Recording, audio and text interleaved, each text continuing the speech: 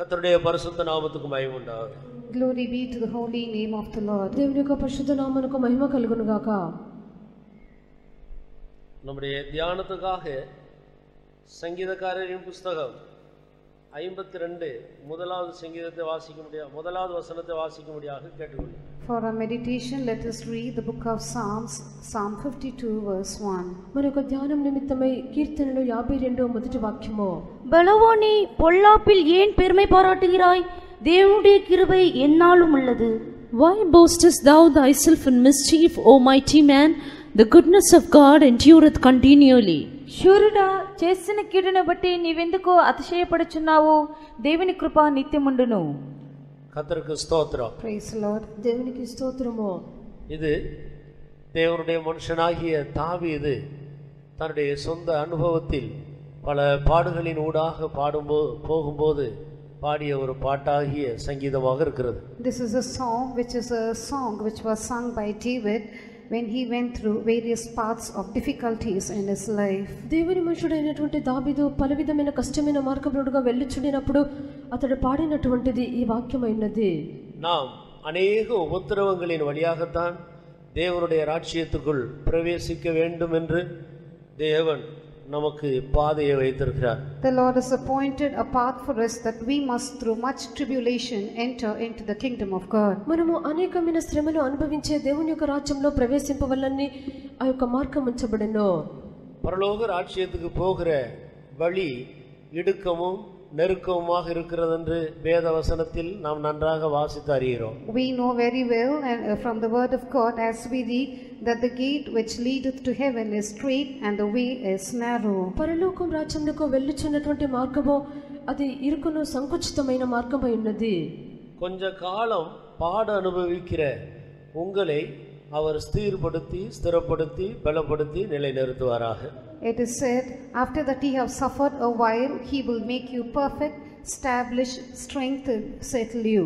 కొంచెం కాలము మీరు శ్రమపడిన పిమ్మట దేవుడు మిమ్మల్ని పూర్ణులుగా చేసి స్థిరపరిచి బలపరచును. இந்த பூமியில் நாம் கொஞ்ச காலம் தான் இருக்க போகிறோம். We are going to be on this earth only for a short while. ఈ యొక్క భూమి మీద మనము కొంతకాలం మాత్రమే ఉండబోచున్నాము. சத்தியத்தின்படி நடக்கும்படியாக பல பாடுகள் நமக்கு காணப்படுகிறது. We will have to endure various kinds of sufferings in order to live according to the truth. సత్య ప్రకారము నడుచుటకు అనేకమైన మార్గములు శ్రమలు మనకున్నవి. அதன் பிறகு நாம் நித்திய மகிழ்ச்சிக்குள்ளே கடந்து போய்விடுவோம். After that we will enter into everlasting joy. దాని తర్వాత మనము నిత్య సంతోషంలోనికి ప్రవేశించదము. கொஞ்ச காலம் இந்த அசுத்தம் நிறைந்த பூமியில நாம் ஜீவிக்கிறபடியால் சத்தியத்தின் நிமித்தம் பல பாடுகளையும் பல கஷ்டங்களையும் நாம் அனுபவித்து அதன் ஊடாகத்தான் கடந்து செல்ல வேண்டும். For some time it is necessary that we go through various sufferings and difficulties in this world because we are living in a world filled with filthiness. ఈ యొక్క అపవిత్రతో నిండినటువంటి యొక్క లోకమునందు సత్యము నిమిత్తమై కొంతకాలము శ్రమలు కష్టములు అనుభవింపవలసి ఉండును. అతి சீக்கிரமாய் நீங்கும் இந்த லேசான உபத்திரவம் அதிக நித்திய கன மகிமையை கொண்டு வர போகிறது. It is written that this light affliction which is but for a moment worketh for us a far more exceeding and eternal weight of glory. క్షణమాత్రముండు మా చులకన శ్రమ మా కొరకు అంతకంతకు ఎక్కువ నిత్యమైన మహిమాభారమును కలుగచేయుచున్నది. இக்காலத்து பாடுகள் இனி ஒரு பெரிய மகிமையை நமக்கு கொண்டு வர போகிறது. அது எந்த விதத்தில் இந்த பாடுகளுக்கு ஒப்பிட முடியாது.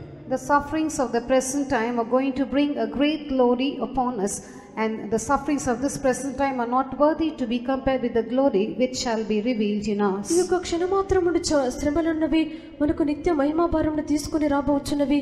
అవి కొంతకాలం మాత్రమే ఉండును. பாடுகள் இல்லாமல் பரலோகம் இல்லை. Without sufferings there is no heaven. శ్రమలు లేకుండా పరలోకము లేదు.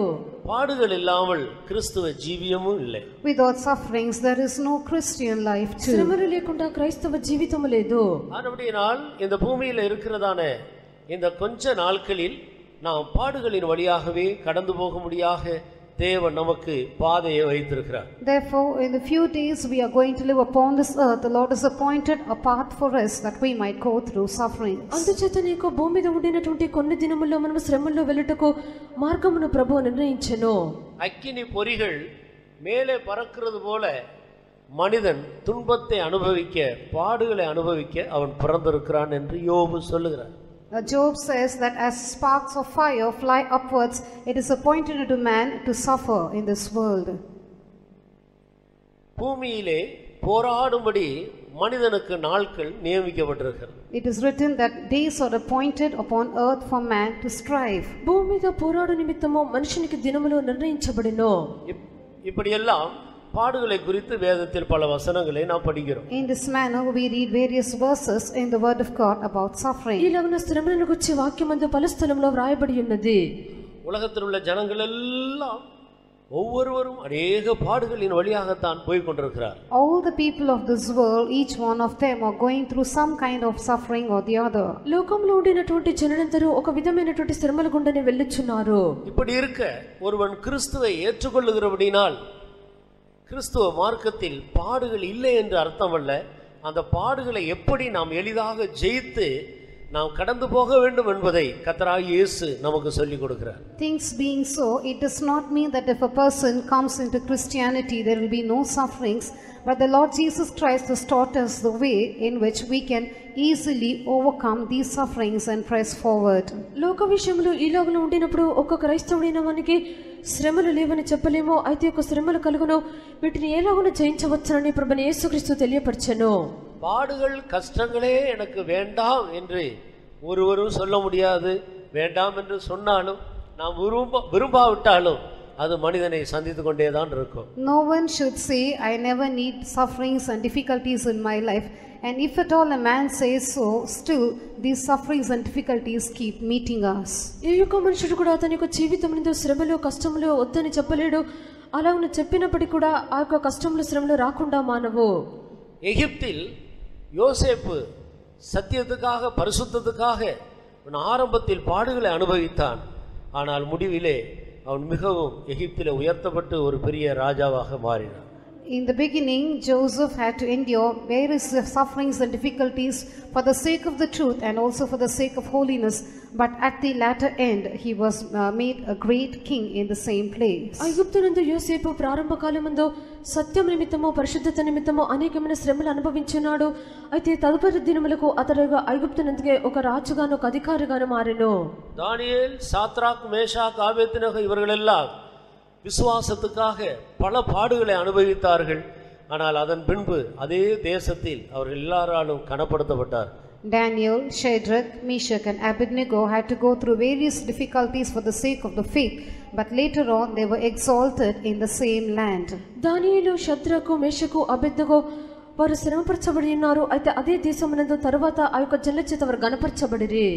ஒருவன் கிறிஸ்தவனா இருந்து பாடுபடுகிறபடியினால் அவன் வெட்கப்படாமல் கடந்து போக வேண்டும். முடிவிலே அவனுக்கு மிகுந்த மகிமை கொடுக்கப்படும். If a man be a Christian and therefore suffer, he should press forward not being ashamed, for at the end he will receive a great glory. ఒక వ్యక్తి క్రైస్తవుడిగా ఉండి అతడు సిగ్గుపడకుండా శ్రమలు అనుభవించవలెను. తరువాత అతనికి మహిమ కలుగును. கர்த்தர் நமக்கு வைத்திருக்கிறதான அல்ல நாம் கடந்து போய் கொண்டிருக்கிற இடுக்கமும் நெருக்கமுமான இந்த பாதைக்காக, பாடுகளுள்ள இந்த பாதைக்காக நம்ம எல்லாரும் நன்றியுள்ள இருதயத்தோடு கரங்களை உயர்த்தி கர்த்தரை ஸ்தோத்திரிப்போமா? For the narrow and straight path, for the path of sufferings which the Lord has appointed for us and we are going through, shall we all praise God? ప్రభు మనకు నియమించినటువంటి ఇరుకును సంకుచితమును శ్రమల మార్గము కొరకై మనం అందరము దేవుని స్తుతించదమా? స్తోత్రం స్తోత్రం స్తోత్రం స్తోత్రం స్తోత్రం స్తోత్రం స్తోత్రం స్తోత్రం స్తోత్రం స్తోత్రం స్తోత్రం స్తోత్రం స్తోత్రం స్తోత్రం స్తోత్రం స్తోత్రం స్తోత్రం స్తోత్రం கர்த்தருக்கு ஸ்தோத்திரம். Praise the Lord. దేవునికి స్తోత్రము. இங்கே அருமையான தேவ சித்தம் செய்து ஜீவித்ததான இந்த தாவீது கோல் சொல்லுகிற ஒரு மனிதனால அவன் பட்ட கஷ்டத்தில் ஒரு பாட்டு கட்டி பாடி இருக்கிறார். Here David, who lived a beautiful life doing the will of God, has composed a song and sung based on the sufferings he went through because of a person who was bearing tales about him. ఈ యొక్క దావీదు ఒక అమూల్యమైనటువంటి మంచి జీవితం చేసినటువంటి ఇతడు ఇతన్ని బట్టి కొండములో చెప్పినటువంటి వాని నిమిత్తము ఇతడు పాడినటువంటి ఒక పాట. முதல் வசனத்துக்கு முன்னாலே அந்த பிராக்கெட்ல எழுதி இருக்கிற வசனத்தை வாசி. Let us read the heading above the first verse. ఆ యొక్క వాక్యమునకు పైభాగంలో వ్రాయబడిన చదువుడే. தாவீது அபிமெலேக்கின் வீட்டுக்கு வந்தான் என்று ஏதோமியனாகிய தோவேக்கு வந்து சவுலுக்கு அறிவித்த பின்பு தாவீதினால் பாடப்பட்டு ராகத்தலைவனுக்கு ஒப்புவிக்கப்பட்ட மஸ்கீல் என்னும் சங்கீதம். கர்த்தருக்கு ஸ்தோத்திரம். Praise the Lord. దేవునికి స్తోత్రము. இங்கே தாவீது இந்த இடத்துக்கு வந்திருக்கிறான் என்று சொல்லி அவனை பற்றி சவுலுக்கு போய் சொல்லி தாவீதை கொலை செய்வதற்கு அனுகூலமாக உதவி செய்ததான இந்த மனிதனுடைய செயலை கண்டு தாவீது இந்த பாட்டை பாடு. Now David sang the song looking at this man who joined hands along with Saul and tried to kill him, informing Saul that David had come to that certain place. దావీదు యొక్క గుర్తింపబడినటువంటి ఇంటికి వచ్చినాడని చెప్పి సౌలుకు తెలియపరిచినటువంటి ఆ యొక్క వ్యక్తి దావీదును చంపు నిమిత్తము అనుకూలమైన మార్గములను వెతుకుచు సౌలుకు సహాయం చేసిన వాడు. இந்த கடுமையான ஆபத்தான நேரத்தில் தாவீதை தப்புவித்ததான கிருபையை குறித்து தான் தாவீது இந்த பாட்டை பாடுகிறார். David is singing this psalm about the goodness or the grace which caused him to escape this kind of a miserable and tough path. ఈ యొక్క కఠినమైనటువంటి ఆ యొక్క మార్గం నుండి తప్పించినటువంటి దేవుని కృపను గురించి అతడు పాడుచున్నాడు. பலவானே பொல்லாப்பில் நீ ஏன் மேன்மை பாராட்டுகிறாய்? Why boastest thou thyself in mischief, O mighty man? శూరుడా చేసిన కీడుని బట్టి నీవెందుకు అతిశయపడుచున్నావు? தேவனுடைய கிருபை என்னாலும் உள்ளது.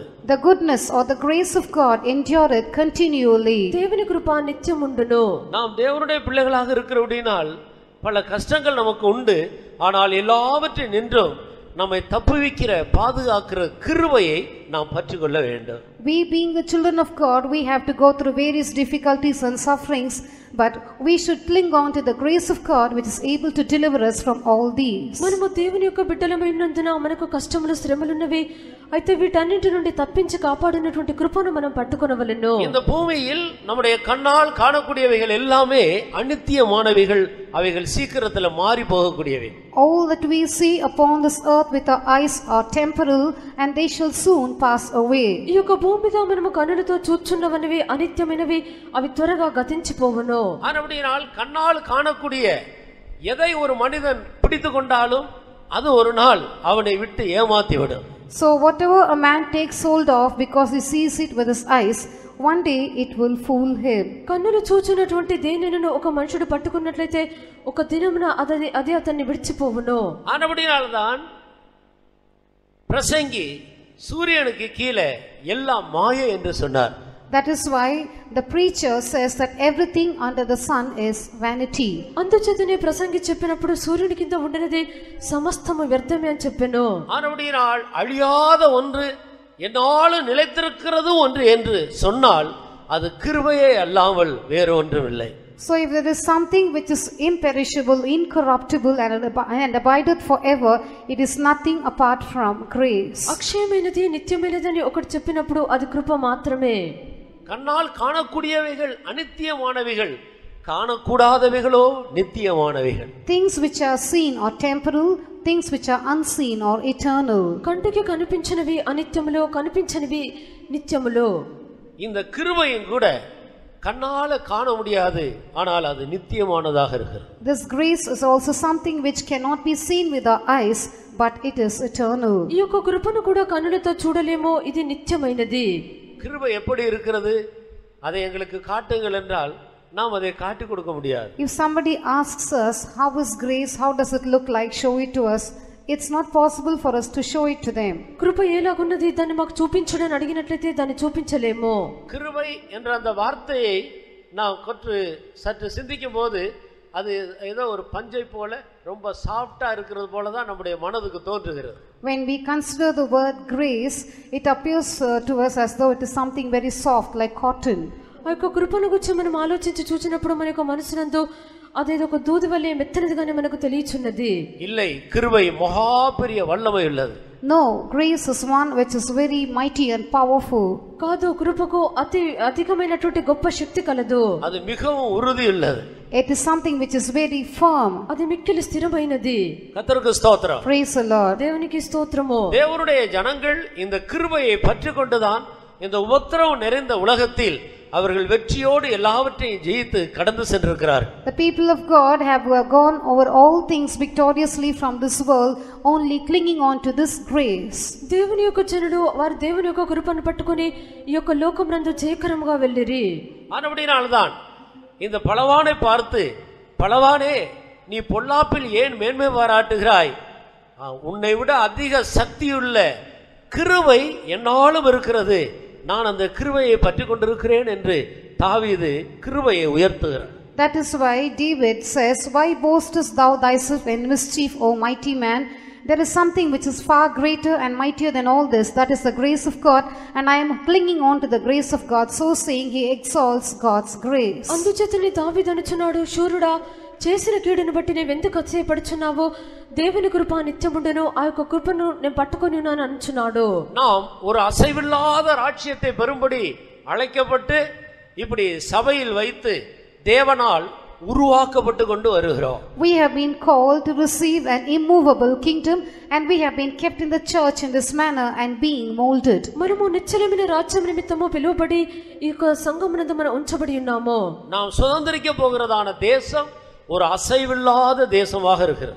That land which we are going to inherit is one which cannot be moved. మనము స్వాధీనపరచుకొనున్నటువంటి దేశము అది కదల్చబడనిది. அப்ப அசைவில்லாத அந்த தேவனுடைய ராஜ்யத்தை சுதந்திரிக்க போகிற நாம் இந்த பூமியிலே அசைக்கப்படாத ஒரு ஜீவியம் செய்ய வேண்டியது அவசியமாக இருக்கு. So we who are going to inherit that kingdom of God which cannot be moved also need to live a life which cannot be moved upon this earth. నిశ్చలమైన రాజ్యమును పొందుకొనబోనటువంటి మనము ఈ యొక్క భూమి మీద ఒక నిశ్చలమైనటువంటి జీవితమును చేయవలెను. அதற்கு என்ன தேவை? What do we need for this? దానికి ఏమి కావాలెను? அதுதான் கிருபை என்று அப்போஸ்தலன் தெளிவாக எபிரேயர் சபைக்கு எழுதுகிறார். That is called grace, according to what the writer clearly writes to the Hebrew church. అదే కృప అని చెప్పి అపోస్తలుడు హెబ్రీ సంఘమునకు స్పష్టంగా వ్రాయిచున్నాడు. எபிரேயர் 12వ అధ్యాయం 28వ వచనத்தை వాసియండి. Let us read Hebrews chapter 12 verse 28. Hebrew 12వ అధ్యాయము 28 29 వాక్యములో, ஆதலால் அசைவில்லாத ராஜ்யத்தை பெறுகிறவர்களாகிய நாம் பயத்தோடும் பக்தியோடும் தேவனுக்கு பிரியமாய் ஆராதனை செய்யும்படி கிருபையை பற்றி கொள்ள கடவோம். தேவனுக்கு பிரியமான ஆராதனை செய்யும்படி நாம் இந்த பூமியிலே கிருபையை பற்றி கொள்ள கடவோம். Let us have grace, or hold fast unto grace, whereby we may serve God acceptably with reverence and godly fear. దేవునికి ప్రీతికరమైన సేవ చేయుటకు దైవ కృపను మనం కలిగి ఉందము. இந்த வசனம் அடிக்கடி நம்ம எல்லாராலும் வாசித்து அறியப்பட்ட ஒரு வசனம் தான். This is a verse which we all quite often read, and we are quite aware of this verse. ఈ యొక్క వాక్యము తరచుగా మనం అందరం చదివి ఎరిగినటువంటి వాక్యము. ஆனால் வசனம் தேவனுடைய வார்த்தையாக இருக்கிறபடினால், அதிலே ஜீவன் இருக்கிறபடினால், பல சந்தர்ப்பங்களிலேயும் புதிய புதிய விதத்தில் அந்த வசனங்கள் நமக்கு ஜீவனாக மாறுகிறது. But the word is the word of God, and it has life in it, and therefore each time we read, it works in a new way in us, teaching us new things. వాక్యము దేవుని యొక్క మాట ఉన్నది కనుక ఆ సందర్భంలో ఎందు అది నూతనమైన దాన్ని ఇచ్చి మనల్ని జీవింపజేయుచున్నది. இதற்கு முன்பாக ஒரு உலகம் இருந்தது, அது பூர்வ உலகம், அது ஜலப்பிரளயத்தினால் அழிந்து போனது என்று வேதத்தில் நாம் படிக்கிறோம். We read in the word of God that before this world there existed an old world, and it was destroyed by the flood. దీనికి ముందుగా ఒక లోకముడను, అది పాత లోకమైనది జలప్రలయం చేత అది నశింపజేయబడిను. அதுதான் நோவா காலத்தில் இருந்ததான உலகம். That was the world found in the days of Noah. అది నోవహు కాలం నందు ఉండినటువంటి లోకమై ఉన్నది. அது பூர்வ உலகம், அது ஜலப்பிரளயத்தினால் அழிந்து போயிற்று. It was the old world, and it got destroyed by the flood. అది పూర్వ లోకమైనది జలప్రలయం చేత నశింపజేయబడిను. இப்பொழுது நாம் எல்லாரும் ஒரு உலகத்தில் ஜீவித்துக் கொண்டிருக்கிறோம். Now all of us are living in a world. ఇప్పుడు మనం అందరం ఒక లోకమందు జీవించుచున్నాము. இந்த உலகத்தை ஆண்டவர் அக்கினிக்கு இரையாக வைத்திருக்கிறார். The Lord has reserved this world also unto fire. ఈ యొక్క లోకమును ప్రభు అగ్ని చేత కాల్చబట్టుకు ఉంచెను. ஆனால் இனி ஒரு உலகம் வரப்போகிறது. But there is another world which is yet to come. అయితే మరొక లోకము రాబోచున్నది. இனி வரும் உலகத்தை குறித்து பேசுகிறோமே என்று எபிரேயர் சபையோடு பரிசுத்த பவுல் இடைப்பட்டு கொண்டு வருகிறார். Speaking to the Hebrew church, Saint Paul says, we speak of the worlds to come. ఇక రాబో లోకమును గురించి మనం మాట్లాడుచున్నామని పరిశుద్ధుడైన పౌలు హెబ్రీ సంఘముతో అనుచున్నాడు. 2వ అధ్యాయం 5వ వచనத்தை வாசியுங்கள். Read Hebrews chapter 2 and verse 5. Hebrew 2:5 இனிவரும் உலகத்தை குறித்து பேசுகிறோமே, அதை அவர் தூதர்களுக்கு கீழ்ப்படுத்தவில்லை. போதும். இனி வரும் ஒரு உலகத்தை குறித்து நாம் இப்போது பேசிக்கொண்டே இருக்கிறோம். Now we are speaking about a world to come. రాబోచున్నటువంటి లోకం గురించి ఇప్పుడు మనం మాట్లాడుచున్నాము. அந்த உலகத்தில் பிரவேசிப்பதற்காகத்தான் கர்த்தர் இந்த உலகத்தில் உள்ள எல்லா ஜனத்தின் நடுவிலிருந்து நம்மை பிரித்து கொண்டு வந்திருக்கிறார். The Lord has separated us from all the people of this world and brought us out so that we might enter into that world. ఆ యొక్క లోకంలో ప్రవేశించు నిమిత్తమే ఈ యొక్క లోకంలో ఉన్న సమస్త జనుల నుండి ప్రభువు మనల్ని ప్రత్యేకించెను. பூர்வ உலகமாகிய நோவா காலத்தில் இருந்ததான ஜனத்தின் மத்தியிலே நோவாவையும் அவருடைய குடும்பத்தை சேர்ந்த 8 பேருக்காக ஆண்டவர் ஒரு பேழையை உண்டு பண்ணி அந்த பேழைக்குள்ள வைத்து கர்த்தர் அவர்களை பாதுகாத்தார். In that old world, the Lord made an ark for the sake of Noah and his family, who were numbering 8, and the Lord preserved them in that ark. ఆ యొక్క పూర్వలోకమైనటువంటి ఆ యొక్క లోకం నుండి నోవహును అతని కుటుంబస్తులైనటువంటి 8 మంది నిమిత్తము ఒక ఓడను చేసి వారిని కాపాడెను. இனி வரப்போகிறதான ஒரு உலகத்துக்காக நம்மை பாதுகாத்து ஆயத்தப்படுத்தும்படியாக ஆண்டவர் இந்த புதிய ஏற்பாட்டு சபையை ஒரு பேழையை போல ஆண்டவர் இந்த நாட்களிலே ஏற்படுத்தி இந்த சபைக்குள்ளே நம்ம எல்லாரையும் கொண்டு வந்து வைத்து இனி வரப்போகிற உலகத்துக்காக நம்மை ஆயத்தம் பண்ணி கொண்டிருக்கிறார். In order to prepare us for the world to come, the Lord has given us this church which is like the ark, and he has brought us into the church and he is preparing us so that we might be worthy of entering into the world to come. ఆ యొక్క రాబోచున్న లోకం నిమిత్తము ప్రభువు మనల్ని ప్రత్యేకపరిచి దేవుని సంఘమైనటువంటి ఓడలోనికి మనల్ని తీసుకుని వచ్చి ఆ యొక్క రాబోచున్న లోకమునకు మనల్ని సిద్ధపరచున్నాడు. எந்த மனிதன் இந்த அசுத்தம் நிறைந்த பாவம் நிறைந்த இந்த உலகத்திலிருந்து தப்புவிக்கப்பட்டு இந்த புதிய ஏற்பாட்டு சபையாகிய பேழைக்குள் வரவில்லையோ அவன் இந்த உலகத்துக்கு வரப்போகிற நியாய தீர்ப்பாகிய அக்கினியும் கந்தகமும் எரிகிறதான அந்த அக்கினியினால் தகனிக்கப்பட போகிறதான அந்த நியாய தீர்ப்பிலே அவன் சிக்கிக் கொள்ளுவான். Any person who does not set himself free from this world and come into this church which is like the ark shall be brought under fire which shall burn this world. ఏ యొక్క మనుషుడైనప్పటికీ లోకంలో ఉన్నటువంటి అపవిత్రత పాపం నుండి తను ప్రత్యేకించుకొని దేవుడు ఉంచినటువంటి సంఘంలోని వచ్చికిచ్చే ఓడైనటువంటి సంఘంలోనికి వచ్చి చేరకుండా ఉండినట్లయితే రాబోచున్నటువంటి ఆ యొక్క అగ్ని గంధకమునకు అతడు పాత్రుడగును. இந்த ஏரியாவில் இருக்கிற எல்லா ஜனங்களையும் வரப்போகிறதான அந்த அழிவுக்கு தப்பும்படியாகத்தான் ஆண்டவர் இவ்வளவு பெரிய பேழையை இங்கே நமக்கு தந்திருக்கிறார். The Lord has given us such a big ark here so that he might cause all the people in the surrounding areas to escape that destruction. ఈ యొక్క ప్రాంతమందు ఉండినటువంటి వారందరినీ ఆ యొక్క నాశనం నుండి తప్పించే నిమిత్తమే ఇంత పెద్ద ఓడను ఇక్కడ సిద్ధపరిచెను. புதிய ஏற்பாட்டு சபை அது எதற்காக என்பதை பற்றிய ஒரு நல்ல வெளிப்படுத்துதல் நமக்கு அவசியமாக இருக்கு. We need to have a proper revelation as to why the New Testament church has been formed. కృత నిబంధన సంఘము ఎందుకని చెప్పి మనకు దాని గురించి మంచి ప్రకటన ఉండవలెను. இந்த உலகத்துக்கு வரப்போகிறதான அந்த நியாய தீர்ப்பிலிருந்து அக்கினிக்கு இரையாக வைக்கப்பட்டிருக்கிறதான இந்த உலகத்திலிருந்து நாம் தப்பிவிக்கப்படவும் இனி வரப்போகிறதான அந்த பரலோக ராஜ்யத்தில் நாம் பிரவேசித்து யுகா யுகமாக ஜீவிக்கவும் ஆண்டவர் இந்த பேழையை நமக்கு புதிய ஏற்பாட்டு சபையை தந்திருக்கிறார். The Lord has given us this ark, the New Testament church, that we might escape from the judgment to come, that we might escape from the fire which is going to devour this earth, and that we might be found in the world to come, that we might reign and be with the Lord forever and ever. ఈ యొక్క లోకం మీదకి వచ్చినటువంటి తీర్పు నుండి తప్పించుకొని ఆ యొక్క అగ్నిగుండం నుండి మనం తప్పించుకొని ప్రభుతో కూడా నిత్యానిత్యము ఆయనతో కూడా ఉండు నిమిత్తమే ఈ యొక్క కృత నిబంధన సంఘమైన ఓడను ప్రభు మనకిచ్చెను. தேவனுடைய ஜனங்கள் இந்த பொல்லாத உலகத்தில் கிருபையை பற்றிக்கொண்டு ஜீவித்து தங்களை பாதுகாத்துக் கொள்ள வேண்டும். The people of God should cleave unto grace in this wicked world and thus live, preserving themselves. దేవుని యొక్క జనుల యొక్క దుష్ట లోకమునందు దేవుని యొక్క కృపను పట్టుకొని సాగవలెను. இந்த தாவீதுக்கும் கூட இந்த உலகம் இந்த வானமும் பூமியும் அக்கினிக்கு இரையாக வைக்கப்பட்டிருக்கிறது என்ற ஒரு வெளிப்படுத்துதல் இருந்தபடியினால் தானும் தன்னை தப்பிவித்துக் கொள்ளும்படி அவர் கிருபையை பற்றிக் கொண்டிருக்கிறார். David also had a revelation and understanding that the present earth, the present world is reserved unto fire and destruction, and therefore he also clings on to the grace of God that he might escape this destruction. ఈ యొక్క దావీదును కూడా ఇప్పుడు ఉంచబడినటువంటి యొక్క లోకము అగ్ని నిమిత్తము కాల్చబట్టక ఉంచబడి ఉన్నదని ఎరిగి అతడు దేవుని కృపను పట్టుకొనెను. ஆனபடியால் தேவனுடைய ஜனங்கள் கிருபை என்றால் என்ன, அதை எப்படி பற்றிக் கொள்ள வேண்டும் என்று நாம் விளங்கிக் கொண்டு கிருபையை பற்றிக்கொண்டு மாத்திரம் ஒரு ஜீவியத்தை செய்ய வேண்டும். So we the people of God should understand what grace is and how we have to cleave on to it, and then we have to cleave on to that grace of God and live. కావున దేవుని యొక్క జనులు దేవుని యొక్క కృప అంటే ఏమిటి, అది ఎలాగున పట్టుకొని జీవించవాలని చెప్పి ఎరిగి అలాగున జీవించవలెను. నా వేరు ఎదై పిడితుకొండాலும் நாம் கைவிடப்படுவோம். Whatever other thing we might cling on to, we will be left behind. మరి దేనినైనా మనం పట్టుకున్నట్లయితే చేయి విడిచిపెట్టబడదుము. நாசியில் சுவாசம் உள்ள மனிதனை நம்பாதே என்று ஆண்டவர் சொல்லி இருக்கிறார். The Lord has said, do not put your trust in man who has breath in his nostrils. శ్వాస కలిగినటువంటి మనిషిని నమ్మకూడదు. எந்த மனிதனை நம்ம பிடித்திருந்தாலும் சரி, கிருபையை பற்றிக்கொள்ளாவிட்டால் நாம் தப்ப முடியாது.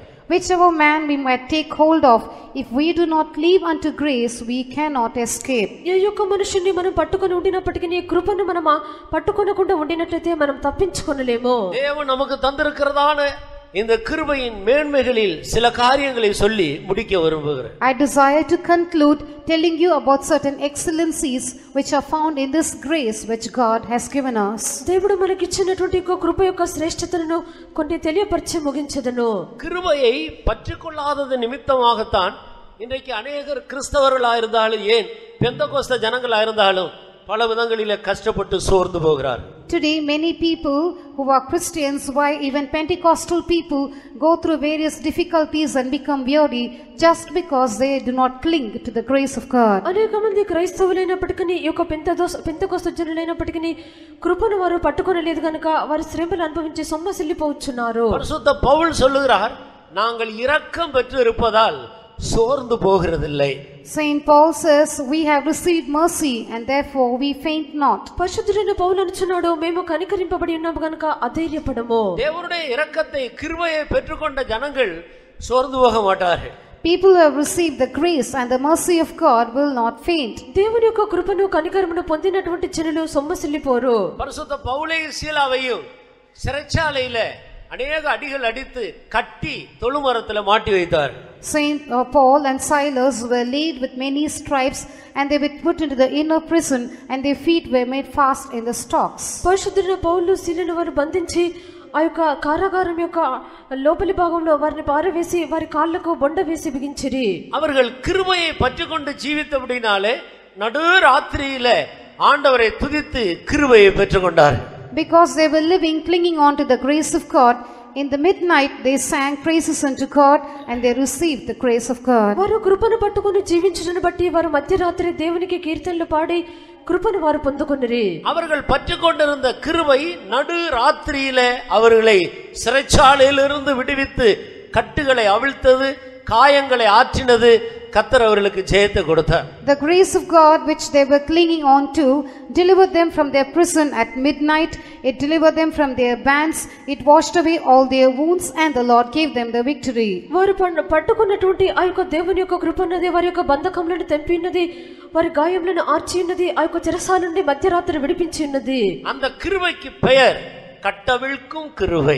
That grace is called the grace which frees you from bands. ఆ యొక్క కృపకు పేరు బంధకములను తెంపునటువంటి కృప.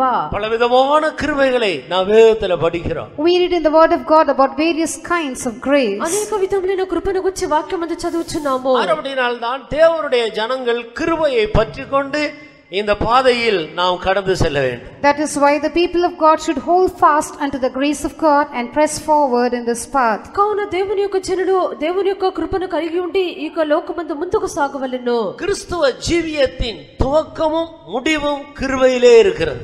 Both the beginning and the ending of Christian life is found in grace. క్రైస్తవ జీవితం యొక్క ఆరంభము అంతము కృపయందు ఉన్నది.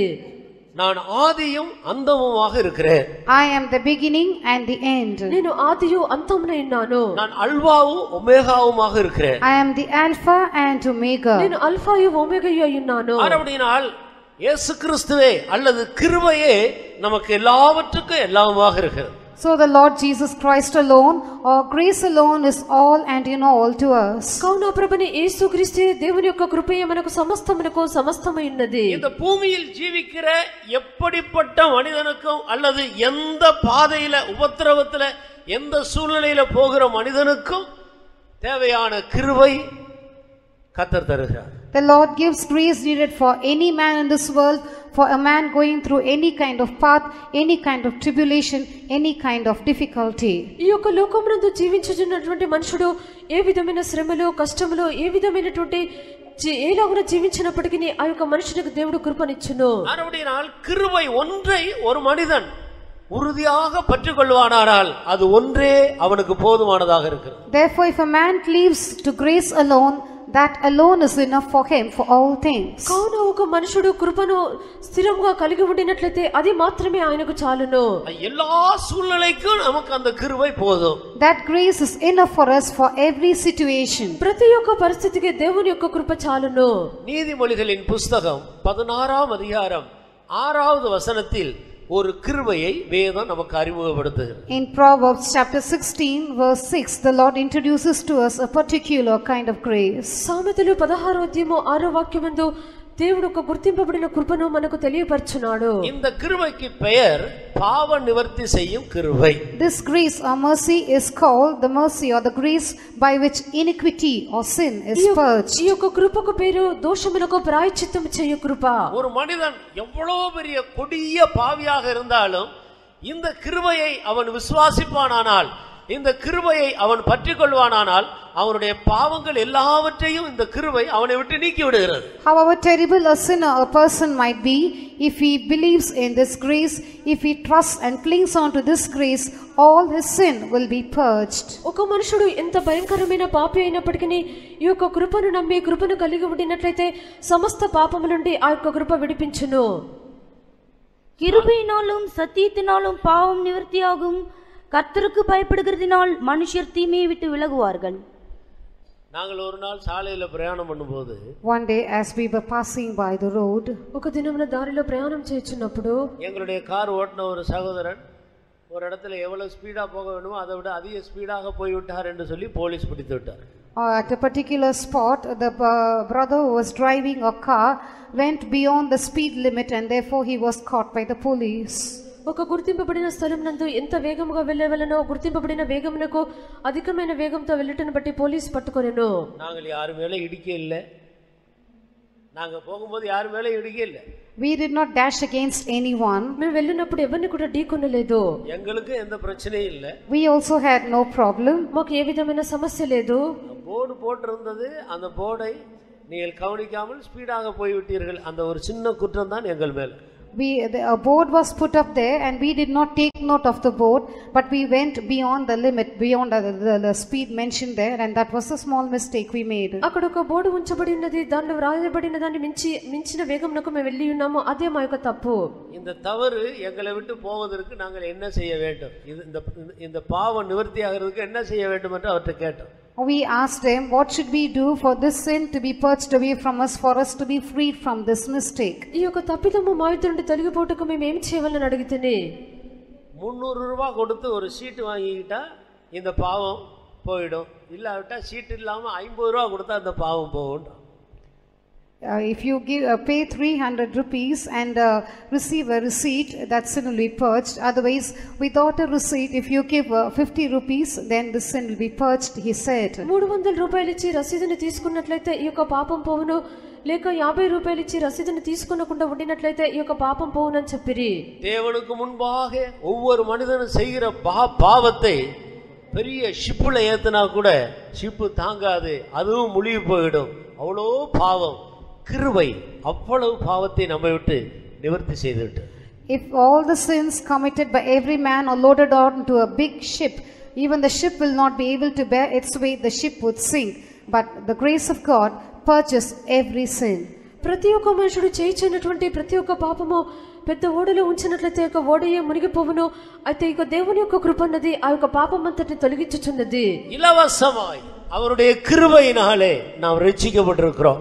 We are freely saved by his grace. ఉచితంగా ఆయన యొక్క కృపను బట్టి మనం రక్షింపబడి ఉన్నాము. இந்த பூமியில் இருக்கிற எல்லா மனிதர்களை பார்க்கிலும் மகா கொடிய பாவி என்று ஒருவன் தேர்ந்தெடுக்கப்பட்டாலும் அவருடைய பாவத்தை நிவர்த்தி செய்யக்கூடிய வல்லமை இந்த கிருபைக்கு இருக்கிறது.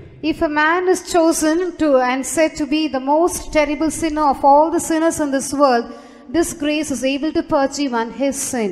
ఈ యొక్క లోకంలో ఉండినటువంటి సమస్త మనుషుల కంటేనూ ఒక వ్యక్తి భయంకరమైన పాపి అని ఎంచబడినప్పటికీ ఈ యొక్క కృప విడిపించగలదు. ஆனபடியால் ஒரு மனிதன் தவறு செய்யும் போது அவன் மேல் குற்றங்கள் சுமரும் போது அவன் மற்ற யாரையும் பற்றிக்கொள்ள கூடாது, ஓடி வந்து கர்த்தராகிய இயேசுவினிடத்தில் அவருடைய கிருபையை பற்றிக்கொள்ள. Therefore, if a man commits sin or if there is any mistake, any fault laid on him, he should not do anything else. He should just come running to the Lord Jesus Christ and cling on to his grace. కావున ఒక మనుషుడు తప్పిదములు చేసి నేరం మోపబడినప్పుడు అతడు పరిగెత్తుకొని వచ్చి ప్రభుని యేసుక్రీస్తు యొద్ద కృపను పట్టుకొనవలెను. பாவியாகிய என் பேரில் கிருபையாயிரும் என்று ஒரு மனிதன் ஜெபித்தான்.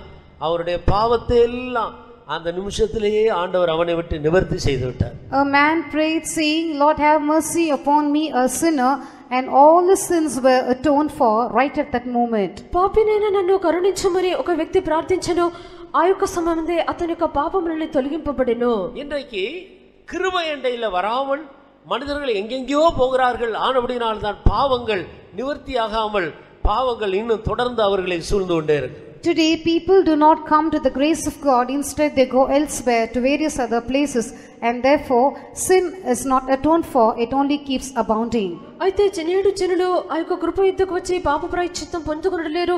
వారు పాప ప్రాయశ్చిత్తం నిమిత్తమై అనేక స్థలములకు వెళ్ళుచున్నారు. అందుచేత వారి యొక్క పాపం ఇంకను వారిని ఆవరించుచున్నది. இன்றைக்கு நானும் ரோமன் கத்தோலிக்க மார்க்கத்தில் இருந்தவன் தான். ரோமன் கத்தோலிக்கத்தாருடைய பாவங்கள் நிவர்த்தியாக்கப்படாமல் இருப்பதற்கு காரணம் அவர்கள் கிருபையை விட்டு மரியாதை பிடித்துக் கொண்டு எங்களுக்காக வேண்டிக் கொள்ளும் என்று சொல்லுகிறதுனால தான் பாவம் நிவர்த்தி ஆகிறது. I was also once a Roman Catholic, and even today the sins of the Roman Catholic people have not been atoned for because they are not clinging on to grace. Instead they are clinging on to Mary and saying, Mary, pray for us. నేను కూడా ఒక Roman క్యాథలిక్లో ఉండిన వాడనే. వారి యొక్క పాపములకు ఎందుకు ఇంకనూ ప్రాయశ్చిత్తం కలగలేదనగా వారు దేవుని యొక్క కృపను ఇంకనూ పట్టుకొనలేదు. వారు ఆ యొక్క మరియమ్మనే పూజించున్నారు. இந்த மரியாளுடைய பாவத்தை நிவர்த்தி செய்தது கிருபைதான். It is only grace which also atoned for the sins of even that Mary. ఈ యొక్క మరియ యొక్క పాపములకు ప్రాయశ్చిత్తం చేయనిది కృప. ஆனபடியால் பாவங்களை நிவர்த்தி செய்யும் கிருபை என்று ஒரு கிருபை இருக்கிறது. So there is a grace which makes an atonement for sin. కావున దోషములకు ప్రాయశ్చిత్తం చేయనటువంటి కృప కలదు. அது சிறிய பாவமோ பெரிய பாவமோ பாவம் நிவர்த்தியாக்கப்பட வேண்டுமானால் கிருபையினிடத்தில் மட்டும்தான் மனிதன் வர வேண்டும். Be it a small sin or a great sin, if a man's sin has to be purged or atoned for, it is only to grace that he has to come. అది చిన్న పాపమో అది పెద్ద పాపమో అయితే వారి యొక్క పాపములకు ప్రాయశ్చిత్తము కలగవాలంటే కృప యొద్దకు రావలెను. எபேசியருக்கு எழுதின நிருபம் 2ஆம் அதிகாரம் 8வது வசனத்தை வாசி. Read Ephesians chapter 2 verse 8. ఎఫెసీ 2వ అధ్యాయం 8వ వాక్యము. கிருபையினாலே விசுவாசத்தை கொண்டு ரட்சிக்கப்பட்டீர்கள், இது உங்களால் உண்டானதல்ல, இது தேவனுடைய ஈவு. இது தேவனுடைய ஈவு. This is the gift of God. ఇది దేవుని యొక్క వరము. இந்த கிருபைக்கு நாம் எந்த கிரயமும் கொடுக்க வேண்டியதில்லை. We need not pay any price for this grace. ఈ యొక్క కృపకు మనం ఏ యొక్క క్రయధనము చెల్లించిన అవసరం లేదు. ஒரு சிறிய தவறை மன்னிக்கிறதற்கு ஒரு மனிதன் 300 ரூபாய் கேட்டார். In order to forgive a small mistake, that person asked for 300 rupees. ఒక చిన్న తప్పిదమును క్షమించుటకు ఆ యొక్క వ్యక్తి 300 రూపాయలు అడిగెను. கர்த்தருக்கு ஸ்தோத்திரம். Praise the Lord. దేవునికి స్తోత్రము. ஆனால் எவ்வளவு பெரிய பாவத்தையும் ஆண்டவர் இலவசமாக மன்னிக்கிறார். But the Lord freely forgives any amount of sin. అయితే ఎంత పెద్ద పాపమైనప్పటికీ కూడా దేవుడు ఉచితముగా క్షమించుచున్నాడు. அதுதான் கிருபை. That is grace. అదే కృప. இந்த கிருபை மனிதனுக்கு ஈவாக கொடுக்கப்படுகிறது. This grace is given to man as a gift. ఈ యొక్క కృప మనుషునికి వరముగా ఇవ్వబడుచున్నది. எந்த மனுஷனா இருந்தாலும் ஆண்டவரிடத்தில் வந்து தன்னை தாழ்த்தும் போது ஆண்டவர் கிருபையை ஈவாக கொடுத்து மன்னிக்கிறார். Let it be any man, if he comes to the Lord and humbles himself, the Lord forgives him and gives him his grace as a gift.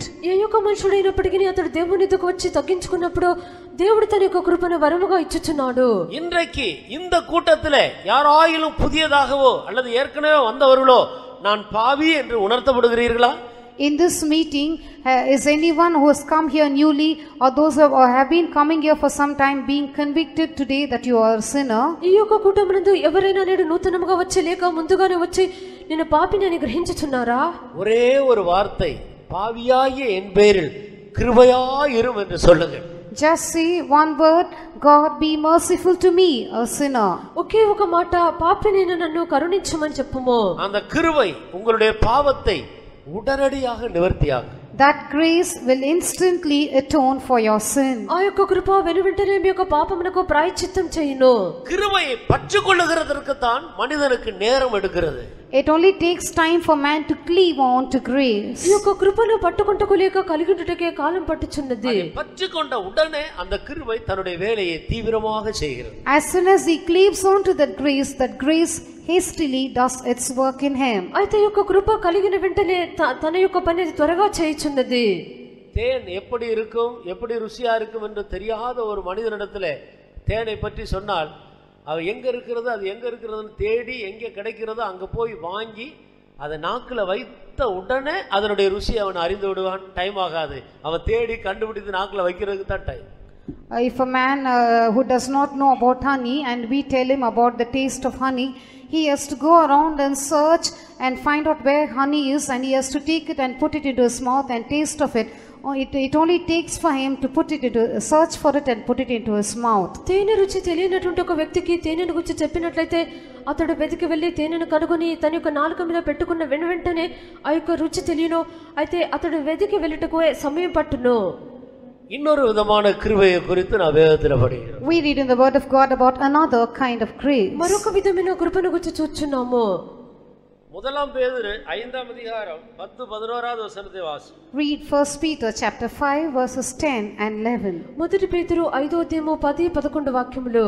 கிறிஸ்து இயேசுவுக்குள் நம்மை தமது நித்திய மகிமைக்கு அழைத்தவராயிருக்கிற சகல கிருபையும் பொருந்திய தேவன் தாமே கொஞ்சங்காலம் பாட அனுபவிக்கிற உங்களை சீர்படுத்தி ஸ்திரப்படுத்தி பலப்படுத்தி நிலைநிறுத்துவாராக. அவருக்கு மகிமையும் வல்லமையும் சதா காலங்களிலும் உண்டாயிருப்பதாக. ஆமென். 4 காரியங்களை செய்கிற கிருபையை அறிமுகப்படுத்துகிறார். Here it is spoken of grace which does 4 things. ఇక్కడ 4 కార్యములు చేయనటువంటి కృప తెలియపరచబడుచున్నది. சீர்படுத்துகிற கிருபை, Grace which makes us perfect. పూర్ణులుగా చేయనటువంటి కృప. ஒரு மனிதனை கிறிஸ்துவுக்குள் ஸ்திரப்படுத்துகிற கிருபை. A grace which establishes a man in Christ. ఒక మనుషుని క్రీస్తునందు స్థిరపరచు కృప. நன்மையான எல்லா காரியங்களிலேயும் அவனை பலவானாக மாற்றுகிற கிருபை. A grace which strengthens him in every good thing. మేలుకరమైన ప్రతి కార్యమునందు బలవంతునిగా మార్చు కృప. கடைசியாக மத்திய வானத்தில் இயேசு கிறிஸ்து வரும்போது அவருக்கு முன்பாக கொண்டு போய் நிறுத்துகிற கிருபை. Finally, a grace which presents him before the Lord Jesus Christ when he appears in mid-air. చివరిగా మధ్య ఆకాశమునందు ప్రభువైన యేసుక్రీస్తు ప్రత్యక్షమైనప్పుడు ఆయన ఎదుట నిలుపునటువంటి కృప. இதுவும் கிருபையாகவே இருக்கிறது. This is also grace. ఇది కూడా కృప ఉన్నది. என்னை ஆண்டவர் ஊழியத்துக்கு அழைத்தபோது, When the Lord called me for this ministry, దేవుడు నన్ను సేవకు పిలిచినప్పుడు இது போல ஒரு பரிசுத்த ஜீவியம் விசுவாச ஜீவியம் செய்யறதுக்கு என்னால முடியாது, ஆனபடியால் நான் வரமாட்டேன் என்று சொல்லிவிட்டேன். I said I cannot come because I cannot live this kind of a holy life and a faith life. ఈ విధమైన పరిశుద్ధమైన జీవితం విశ్వాస జీవితం నేను చేయలేను, నేను రానని చెప్పితిని. கிருபையை பற்றிய வெளிப்படுத்துதல் இல்லை.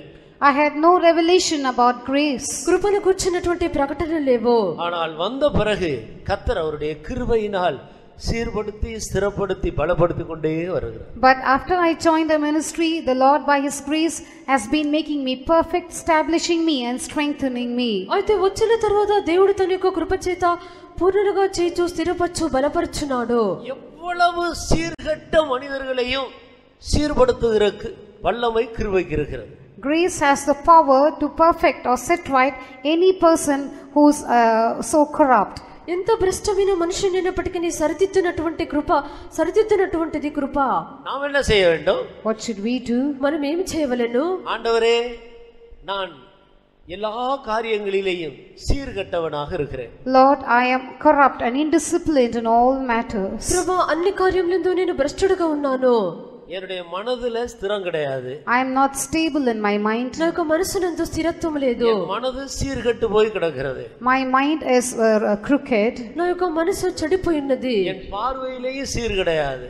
I am not right in my seeing. నా యొక్క దృష్టి ఎందు కూడా సరైన రీతిలో లేను. என்னுடைய வாயின் வார்த்தைகளிலேயும் சீர் கிடையாது. I am not right even in the words of my mouth. నా యొక్క నోటి మాటలేందో సరిగా లేను. நான் சாப்பிடுறதுலயும் சீர் கிடையாது. I am not disciplined in my way of eating. నా యొక్క భోజనం తినుట ఎందు కూడా సరిగా లేను. நான் நடந்து கொள்ளுகிற விதங்களும் சீர்கெட்டு போய் கிடக்கிறது. Even my way of even my behavior is not right. నేను నడుచున్నటువంటి నా యొక్క ప్రవర్తన కూడా సరిగా లేదు. இவ்வளவு சீர்கெட்ட என்னை நீர் சீர்படுத்தக்கூடிய கிருபையை எனக்கு தாரும் என்று அந்த கிருபையை பற்றிக்கொள்ளும் போது அந்த கிருபை எல்லா பகுதியிலேயும் ஒரு மனிதனை ஒழுங்குக்குள்ள கொண்டு வந்துவிடு. I am so corrupt and so indisciplined. So when we say, Lord, I am so corrupt and indisciplined, and give me that grace which is able to set me right and make me perfect, and when we cleave on to that grace makes us perfect and disciplined in every way. అన్ని భాగంలో నేను నీచుడుగాను భ్రష్టుడుగాను మారిపోయినాను, నీ కృప నాకు అనుగ్రహించమని మనం దేవుని యొద్ద అడిగినప్పుడు ప్రతి ఒక్క భాగమందు కూడా దేవుని యొక్క కృప మనల్ని క్రమపరచును. பலரும் கூட சிந்தனையிலே ஜெயம் இல்லை, எனக்காக எனக்கு ஜெபம் பண்ணுங்கள், உதவி செய்யுங்க, நான் என்ன செய்யணும் சொல்லுங்க அப்படி கேட்டிருக்கிறதை நான் அறிந்திருக்கிறேன்.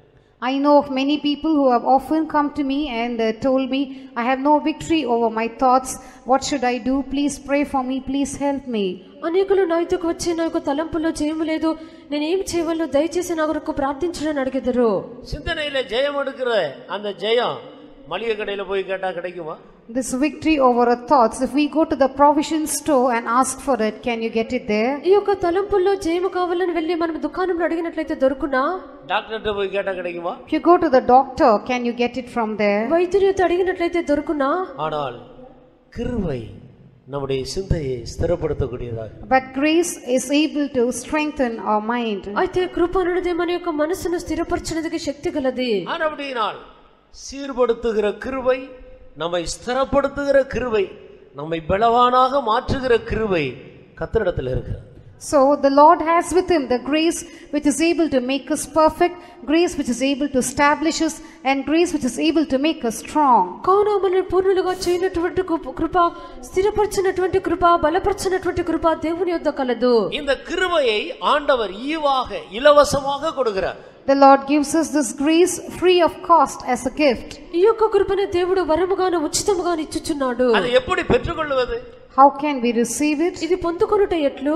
వేదத்தில் எழுதியிருக்கிறது, தாழ்மை உள்ளவர்களுக்கு கிருபை கொடுக்கிறார். In the word of God it is written, he giveth grace to the humble. వాక్యమందు వ్రాయబడి ఉన్నది, దీనులకు కృప అనుగ్రహించబడును. தாழ்த்துறது எப்படி? How can we humble ourselves? తగ్గించుకొనున్నది ఎట్లు? தலையை கீழ இப்படி குனிஞ்சா தாழ்த்துறதா அர்த்தமா? When we put our head down like this, does it mean we are humbling ourselves? తల క్రిందికి వంచుకున్నట్లయితే తగ్గించుకొనుటయా? மனத்தாழ்மை, Humility of mind. దీన మనస్సు. ஆவியிலே எளிமை உள்ளவர்கள் பாக்கியவான்கள். Blessed are the poor in spirit.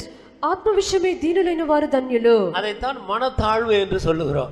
That is called humility or lowliness of mind. అదే దీన మనసు అని చెప్పుచున్నాము. கர்த்தராகிய இயேசு தன்னை அறிமுகப்படுத்தும் போது நான் மனத்தாழ்மை உள்ளவனாக இருக்கிறேன் என்று சொன்னார். The Lord Jesus Christ, when he introduced himself, said, I am lowly in heart. ప్రభుని యేసుక్రీస్తు తన పరిచయం మనకు చేసినప్పుడు నేను దీన మనసు గలవాడనని చెప్పెను. மனத்தாழ்மை என்றது எப்படி இருக்கும்?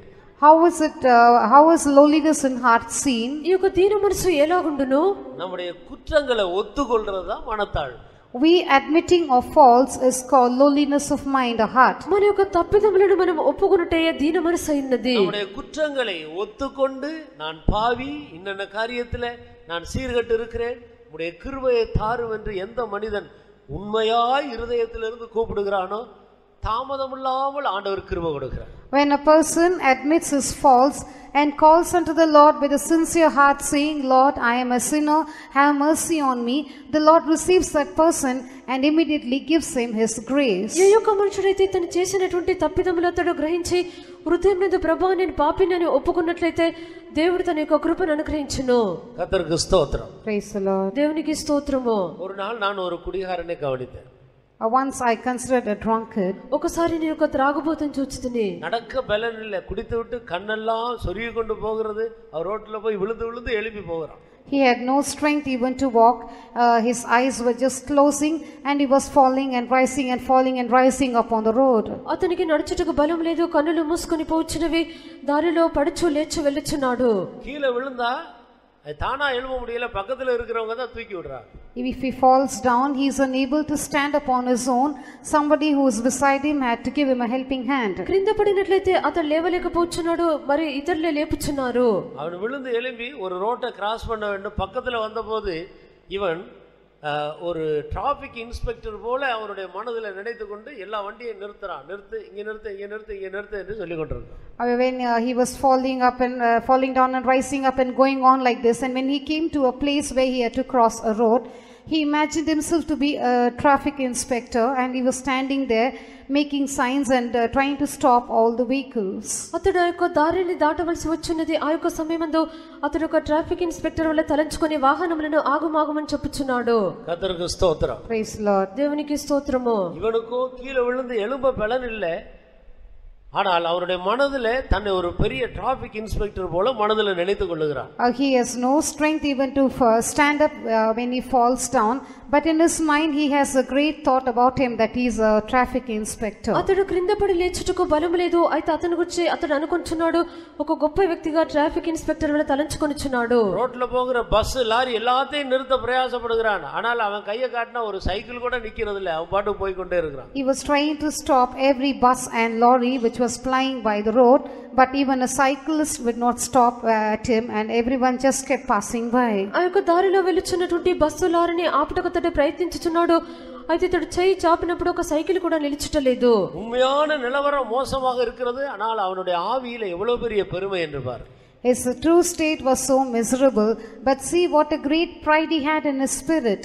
అతని యొక్క స్థితి ఈ రీతిలో ఉన్నది. అయితే అతని యొక్క ఆత్మీయందు ఏ విధమైన గర్వం ఉన్నదో చూడుడి. நாமும் கூட எத்தனையோ காரியத்துல பெருமை உள்ளவர்களாக இருக்கிறோம். We are also proud in so many things. మనము కూడా అనేక విషయములందు గర్వం కలిగి ఉన్నాము. ஆனால் தாழ்த்துகிறவர்கள் எவர்களோ அவர்களுக்கு கர்த்தருடைய கிருபை தாமதம் இல்லாமல் ஓடி வரும். But those who humble themselves, to them the grace of God flows without any delay. అయితే ఎవరైతే తగ్గించుకొనుచున్నారో వారికి దేవుని యొక్క కృప ఆలస్యం చేయకుండా కలుగును. 103வது சங்கீதம் 4வது வசனத்தை வாசிக்கும் போது அங்கே இன்னொரு கிருபையை ஆண்டவர் அறிமுகப்படுத்துகிறார். Reading from Psalm 103 and verse 4, we find the Lord introducing to us another kind of grace. 103 కీర్తన 4వ వాక్యమందు మరొక కృపను ప్రభు మనకు తెలియపరిచినాడు. அந்த கிருபைக்கு பேர் முடிசூட்டும் கிருபை. This grace is called crowning grace. ఈ యొక్క కృప పేరు కిరీటముగా ఉండినటువంటి కృప. உன் பிராணனை அழிவுக்கு விலக்கி மீட்டு உன்னை கிருபையினாலும் இரக்கங்களினாலும் முடிசூட்டி உன்னை கிருபையினாலும் இரக்கங்களினாலும் முடிசூட்டுகிறார். He crowned thee with loving kindness or grace and tender mercies. కరుణా కటాక్షములు నీ కిరీటముగా ఉంచుచున్నాడు. இதனுடைய அர்த்தம் என்ன? What is the meaning of this? దీనికి అర్థం ఏమిటి? உன்னுடைய ஆத்துமாவை நரக பாதாளத்துக்கு அவர் தப்புவித்தார். He has delivered your soul from the pit of hell. నీ యొక్క ప్రాణమును నరక పాతాళం నుండి తప్పించెను. உன்னுடைய எல்லா பாவத்தையும் நிவர்த்தி செய்யக்கூடிய கிருபையை தந்து உனக்கு பாவ நிவர்த்தியை கொடுத்து உன்னை மீட்டு கொண்டார். He has given you the grace which can atone for all your sins, and he has made an atonement for all your sins. ఈ యొక్క సమస్త పాపమును ప్రాయశ్చిత్తం చేయనటువంటి కృపనిచ్చి ప్రాయశ్చిత్తం చేసెను. இப்போது மறுபடியுமாக நீ அந்த பாவத்தில் விழுந்து போகாமல் இருக்கும்படி, Now that you might not fall again into the same sin, నీవు మరలా ఆ యొక్క పాపములో పడిపోకుండానట్లు இன்னொரு பக்கத்தில் எந்தெந்த பாவமெல்லாம் முன்பு உன்னை மேற்கொண்டதோ அந்த பாவத்தை எல்லாம் நீ கீழ்ப்படுத்தும்படி ஒரு அதிகாரத்தோடு இந்த கிருபை உன்னுடைய தலையில ஒரு கிரீடமாக வந்து அமர்கிறது. On the other hand, this grace comes and rests upon your head as an authority which enables you to subdue every sin which had been subduing you till now. ఏ పాపము నిన్ను ఏలుబడి చేసినదో వాటన్నిటిని లోపరుచుకొనుటకు ఒక అధికారముతో కూడా ఈ యొక్క కృపని కిరీటముగా ఉంచబడుచున్నది. இதற்கு பெயர் முடிசூட்டும் கிருபை, இல்லாவிட்டால் ஆளுகை செய்யும் கிருபை என்று சொல்லலாம். This grace is called crowning grace or grace which reigns. ఈ యొక్క కృపకు పేరు కరుణ లేక కృపా కిరీటమై ఉన్నది. ஹல்லேலூயா. கிருபையினாலே கர்த்தர் எல்லா பாவங்களையும் கீழ்ப்படுத்தி ஆளுகை செய்யக்கூடிய ஒரு வல்லமையை கர்த்தர் கொடுக்கிறார். By grace the Lord gives us a power to subdue all sin and overcome. కృప వలన సమస్త పాపములను లోపర్చుకొని ఏలుబడి చేయనటువంటి అధికారమును శక్తిని ప్రభువు ఇచ్చుచున్నాడు. ஆனபடியினால்தான் கிறிஸ்துவ வாழ்க்கையை போல, ஒரு சரியான கிறிஸ்துவ வாழ்க்கையை போல பவர்ஃபுல் வாழ்க்கை அல்லது ரொம்ப ஈஸியான ஒரு வாழ்க்கை வேற எதுவும் கிடையாது. That is why there is no other life which is as powerful and as easy as a Christian life. ఈ యొక్క నిజమైనటువంటి క్రైస్తవ జీవితం వలె మరి ఏ యొక్క జీవితము కూడా ఈ యొక్క శక్తివంతమైనది సులువైనది కాదు. உலகத்தில் இருக்கிற எல்லா வாழ்க்கையை விட கிறிஸ்துவ வாழ்க்கை தான் மிக எளிதான ஒரு வாழ்க்கை, அதே நேரத்தில் அதிக சக்தி உள்ள ஒரு வாழ்க்கை. Christian life is the easiest of all other lives in this world. At the same time, it is the most powerful life too. ఈ యొక్క లోకములో ఉండినటువంటి సమస్త జీవితముల కంటేనూ ఈ యొక్క క్రైస్తవ జీవితమే మిక్కిలి సులువైనది, మిక్కిలి శక్తివంతమైనది. ஏனென்றால் அவர்கள் கிருபையை பற்றிக்கொள்ளுகிறபடினால், because they have clung on to grace. ఎందుకనగా వారు కృపను కలిగి ఉన్నారు. ஆனபடியினால் பிரியமானவர்களே, Therefore, beloved, కావున ప్రియులారా, கிருபையினால் நாம் செய்கிற வாழ்க்கை அது மகா விசேஷமான ஒரு வாழ்க்கையாகிறது. the life we live by grace is a very special life. కావున మనము కృప వల్ల చేయుచున్నటువంటి జీవితము అదొక విశేషమైనది.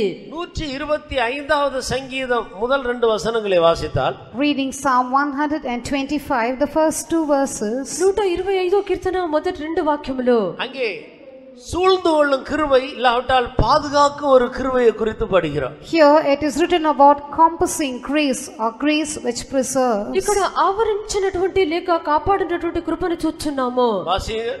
கர்த்தரை நம்புகிறவர்கள் என்றென்றைக்கும் அசையாமல் நிலைத்திருக்கும் சீயோன் பர்வதத்தை போல் இருப்பார்கள்.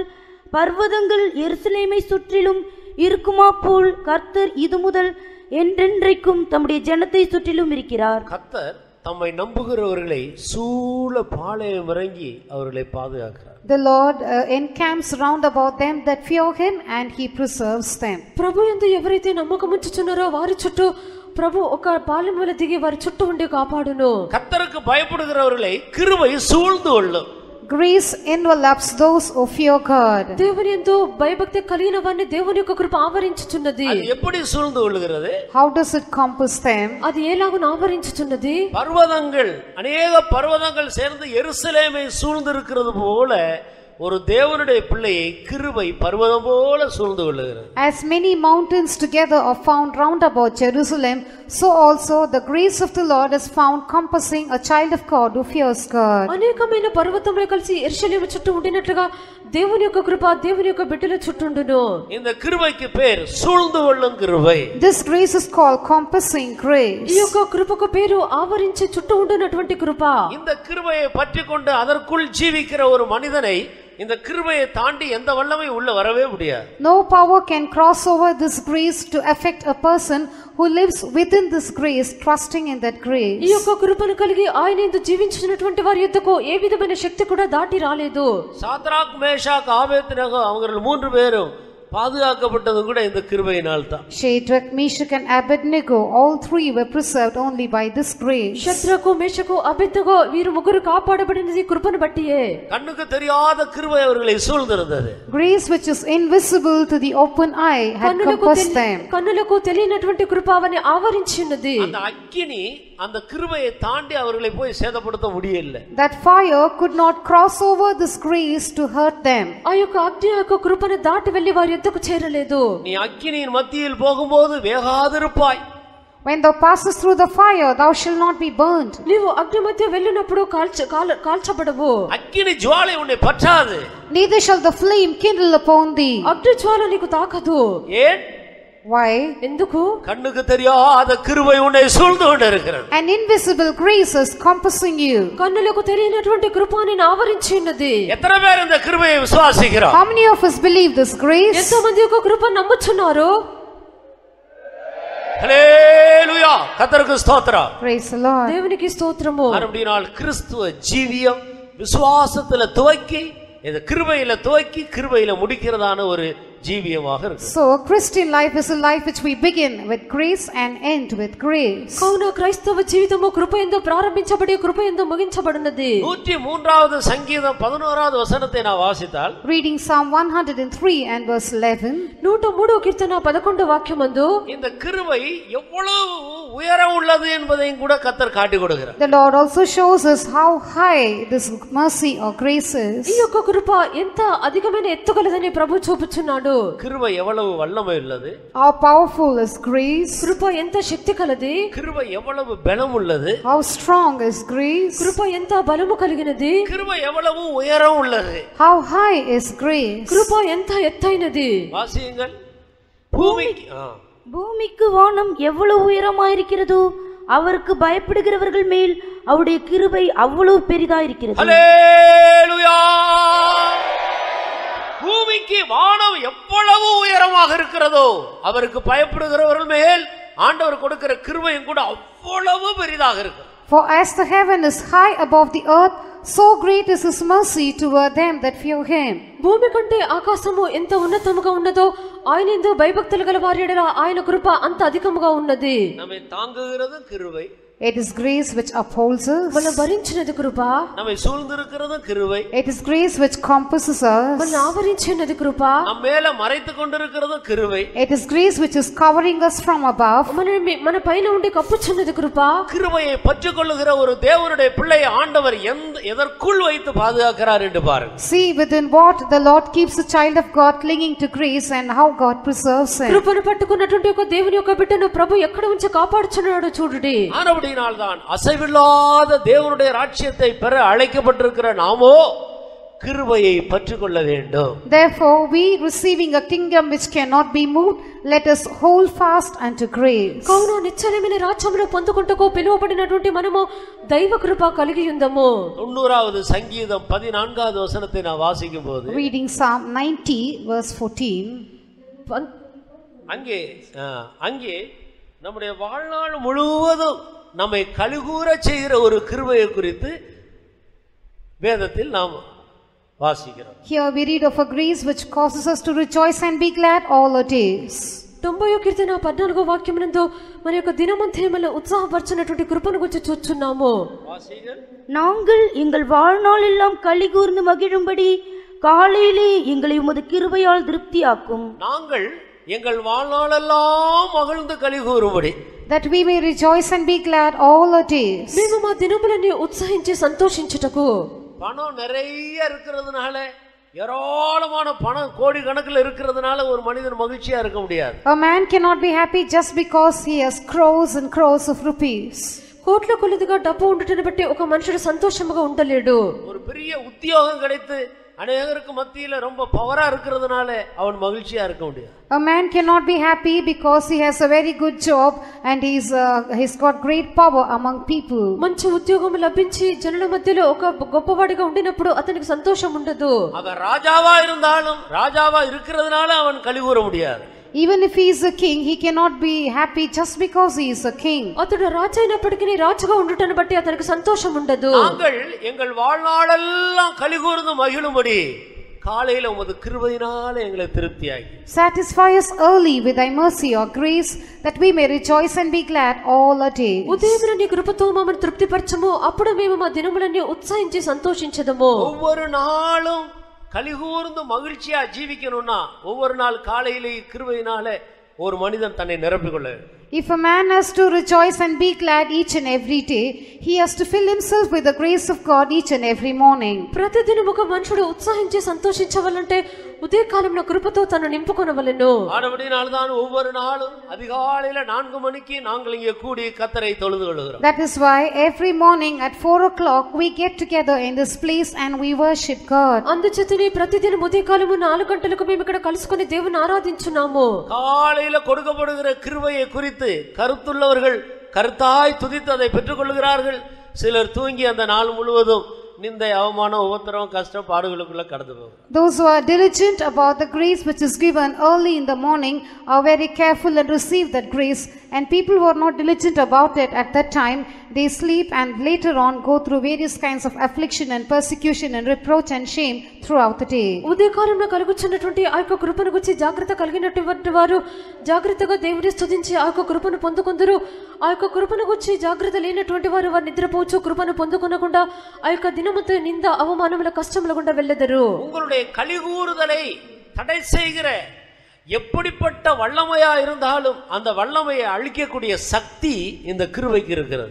Whatever be the power which is able to stop you from rejoicing, this grace has the power to destroy that power. మీ యొక్క ఆనందమును ఆటంకపరచినటువంటి ఏ యొక్క శక్తి అయినప్పటికీ దాన్ని లేకుండా చేయనటువంటి శక్తి కృప కలదు. உங்களுடைய வேலை ஸ்தலத்துல உங்களுக்கு விரோதமாக சிலர் கூட்டமாக எழும்பி உங்களுக்கு தொந்தரவு கொடுத்து கொண்டு உங்களுடைய சந்தோஷத்தை கெடுக்கிறார்களா? Or some people at your work spot getting together and forming a group and working against you, trying to destroy your happiness. మీ యొక్క ఉద్యోగ స్థలం నందు కొంతమంది సమకూడి మీకు విరోధముగా లేచి మీ యొక్క సంతోషమును నష్టపరుచున్నారా? உங்களுடைய சரீரத்தில் இருக்கிற வியாதி உங்களுடைய சந்தோஷத்தை கெடுக்கிறதா?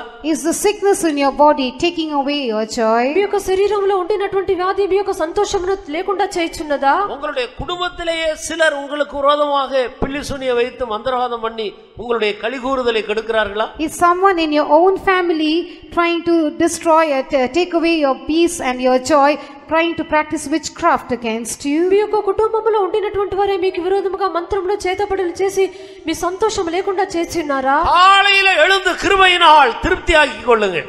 Early in the morning, arise and satisfy yourself with the grace of God. ఉదయ కాలములో లేచి దేవుని యొక్క కృప చేత తృప్తిపరచబడుడి. இந்த கிருபை உங்களுக்கு முன்னே போய் எல்லா வல்லமைகளையும் அழித்து உங்களை கலிகூர செய்யும். This grace will go ahead of you, destroy every power, and it will make you rejoice. ఈ యొక్క కృప మీకు ముందుగా వెళ్ళిచు సమస్త శక్తులు లేకుండా చేసి మిమ్మల్ని సంతోషింపచేయును. எத்தனை பேர் இந்த கிருபையை அனுபவிக்கிறோம்? How many of us enjoy this grace? ఎంతో మంది యొక్క కృపను అనుభవించుచున్నాము. எத்தனை பேர் இந்த கிருபையை விசுவாசிக்கிறோம்? How many of us believe this grace? ఎంతో మంది యొక్క కృపను నమ్ముచున్నాము. வாழ்நாள் முழுவதும் கலிகூர செய்கிற கிருபை. Grace which makes us rejoice and be glad all the days of our life. దినములన్నీ ఉత్సాహింపజేయనటువంటి కృప. இன்று முதல் இந்த கிருபை எத்தனை பேருக்கு வேண்டும்? How many of you need this grace beginning from today? ఈ యొక్క దినం నుండి ఎంత మందికి యొక్క కృప కావాలను? హల్లెలూయా! கிருபையை பற்றிக்கொள்ளுவா. Let us cleave on unto grace. కృపను పట్టుకొనిదము. மாத்திரமல்ல 52வது சங்கீதத்துல அருமையான பக்தன் தாவீது செழிப்பாக்குகிற ஒரு கிருபையை குறித்து அவர் பேசுகிறார். Further in Psalm 52, the saint David also speaks about a grace which makes us prosper. 52వ కీర్తనందు దావీదు ఈ యొక్క పచ్చబచ్చైనటువంటి ఒక కృపను గురించి చెప్పుచున్నాడు. நானோ தேவனுடைய ஆலயத்தில் பச்சையான ஒலிவ மரத்தை போல் இருக்கிறேன். தேவனுடைய கிருபையை என்றென்றைக்கும் நம்பி இருக்கிறேன். அல்லேலூயா! நானோ தேவனுடைய ஆலயத்துல பச்சையான ஒலிவ மரம் போல இருக்கிறேன். Verse 8, but I am like a green olive tree in the house of God. 8వ వాక్యము, నేనైతే దేవుని మందిరములో పచ్చని ఒలివ చెట్టు వలె ఉన్నాను. இலை உதிராதிருக்கிற மரம். A tree whose leaves do not fall. ఆకులు రాలిపోలేనటువంటి చెట్టు. எந்த நேரம் யார் வந்தாலும் நிழல் கொடுத்து ஆறுதல் அளிக்கக்கூடிய மரம். A tree which is able to comfort and give rest to any person who comes to it at any time. ఏ యొక్క సమయమో ఏ యొక్క వ్యక్తి వచ్చినప్పటికీ నీడనిచ్చి ఆదరణిచ్చినటువంటి చెట్టు. எந்த நேரம் யார் வந்தாலும் அவர்கள் புசிப்பதற்கு கனி கொடுக்கக்கூடிய ஒரு மரம். A tree which is able to give fruit to any person who comes to it at any time. ఏ యొక్క సమయమో ఎవరు వచ్చినప్పటికీ ఫలములు ఇచ్చినటువంటి చెట్టు. அது காய்ந்து போன மரம் அல்ல. It's not a dry tree. అది ఎండిపోయినటువంటి చెట్టు కాదు. பச்சையான ஒலிவ மரம். It is a green olive tree. అది పచ్చని ఒలీవ చెట్టు. அருமையான தேவனுடைய பிள்ளையே, Beloved child of God, ప్రియమైన దేవుని యొక్క బిడ్డ, பணம் ஒரு மனிதனை செழிப்பாக்காது. money will not make a man prosperous. డబ్బు ఒక మనిషిని పచ్చని వానిగా మార్చదు. உண்மையான செழிப்பு கிருபையிலிருந்து தான் வருகிறது. True prosperity proceeds only from grace. నిజమైనటువంటి పచ్చదనము కృప నుండి కలుగుచున్నది. கர்த்தரை நம்புகிறவனோ செழிப்பா. He that trusteth in the Lord shall prosper. దేవుని యందు నమ్మకముంచువాడు అతడు వర్ధిల్లును. நானோ தேவனுடைய ஆலயத்துல பச்சையான ஒலிவ மரம் போல இருக்கிறேன். But I am like a green olive tree in the house of God. నేనైతే దేవుని మందిరంలో పచ్చని ఒలీవ చెట్టు వలె ఉన్నాను. ஏன்? Why? ఎందుకు? கர்த்தருடைய கிருபையை நம்பிக்கொண்டிருக்கிறேன். Because I trust in the grace of God. దేవుని యొక్క కృపని నమ్ముకొని ఉన్నాను. இந்த கிருபைக்கு பெயர் செழிப்பாக்கும் கிருபை. This grace is called grace which makes one to prosper. ఈ యొక్క కృపకు పేరు సమృద్ధి కలిగించు లేక పచ్చదనం కలిగించినటువంటి కృప. ஏசாயா 54 அதிகாரம் 10வது வசனத்திலே இன்னொரு கிருபையை ஆண்டவர் அறிமுகப்படுத்துகிறார். In Isaiah chapter 54 verse 10, the Lord introduces to us another kind of grace. యెషయా గ్రంథము 54వ అధ్యాయము 10వ వాక్యము. என்றென்றைக்கும் விலகாமல் நம்மோடு இருக்கும் கிருபை. a kindness or a grace which will never depart from us from forever and ever. ఎన్నడెన్నడూ కూడా తొలగిపోకుండా మనతో కూడా ఉండునటువంటి కృప. வாசியுங்கள்.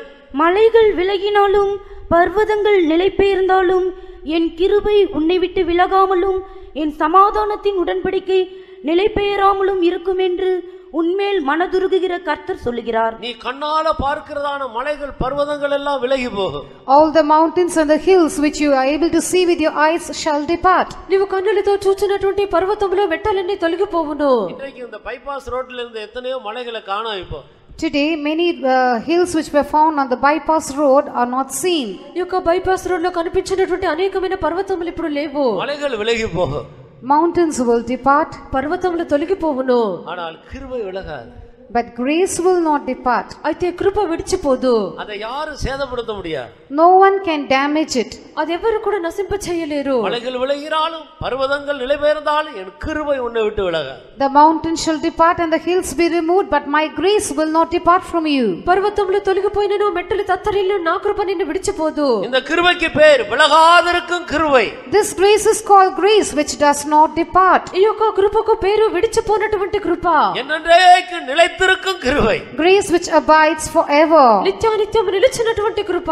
இன்னொரு கிருபையை சொல்லி முடிக்கிறேன். I will finish telling you of another kind of మరొక grace. కృపను చెప్పి ముగించెదను. முதலாம் பேதுரு முதலாம் அதிகாரம் 13வது வசனத்தை வாசி. Let us read 1 Peter chapter 1 verse 13. మొదటి పేతురు మొదటి అధ్యాయము 13వ వాక్యము. ஆகையால் நீங்கள் உங்கள் மனதின் அறையை கட்டிக்கொண்டு தெளிந்த புத்தியுள்ளவர்களாயிருந்து இயேசு கிறிஸ்து வெளிப்படும் போது உங்களுக்கு அளிக்கப்படும் கிருபையின் மேல் பூரண நம்பிக்கையுள்ளவர்களாயிருங்கள். இது என்ன கிருபை? What grace is this? ఇది ఏ యొక్క కృప? நம்மை இயேசு கிறிஸ்துவுக்கு முன்பாக கொண்டு போய் நிறுத்துகிற கிருபை. The grace which is able to present us before Jesus. మనని యేసుక్రీస్తుకు ఎదుటకు తీసుకొని వెళ్ళి నిలుపునటువంటి కృప. உங்கள் மனதின் அறையை கட்டிக்கொள்ளுங்கள்.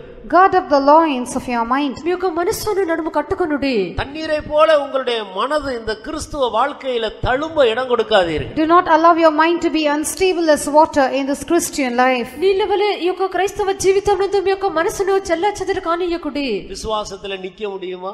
Is it possible for me to abide in faith? విశ్వాసమందు నిలవబడగలనా? பரிசுத்த ஜீவியம் செய்ய முடியுமா? Is it possible for me to live a holy life? పరిశుద్ధ జీవితం చేయగలనా? ஜெய ஜீவியம் செய்ய முடியுமா? Is it possible to live an overcoming life? జయ జీవితం చేయగలమా? இந்த வியாதியில நாம் பாதுகாக்கப்பட முடியுமா? Will I be preserved in this sickness? ఈ యొక్క వ్యాధిలో కాపాడబడగలమా? இந்த பிரச்சனையில நமக்கு விடுதலை கிடைக்குமா? Will I be delivered out of this problem? ఈ యొక్క సమస్య నుండి మనకు విడుదల దొరుకునా? இந்த ஆவிக்குரிய வாழ்க்கையை வெற்றியோட முடிக்க முடியுமா? Is it possible to finish the spiritual life with victory? ఈ యొక్క ఆత్మీయ జీవితమును విజయవంతంగా ముగించగలమా? இப்படி தண்ணீரை போல உன்னுடைய மனது அலைந்து கொண்டிருக்க இடம் கொடாதே. மனதின் அறையை கட்டு. Do not allow your mind to be unstable and wandering like this, like water. You guard up the loins of your mind. ఈలాగున మీ యొక్క మనస్సునందు చంచల మనస్కులు కాకుండాడి మీ యొక్క మనస్సును నడుము కట్టుకొనుడి. உங்களுக்கு அளிக்கப்படும் கிருபையின் மேல உறுதியுள்ளவர்களாக இருங்க.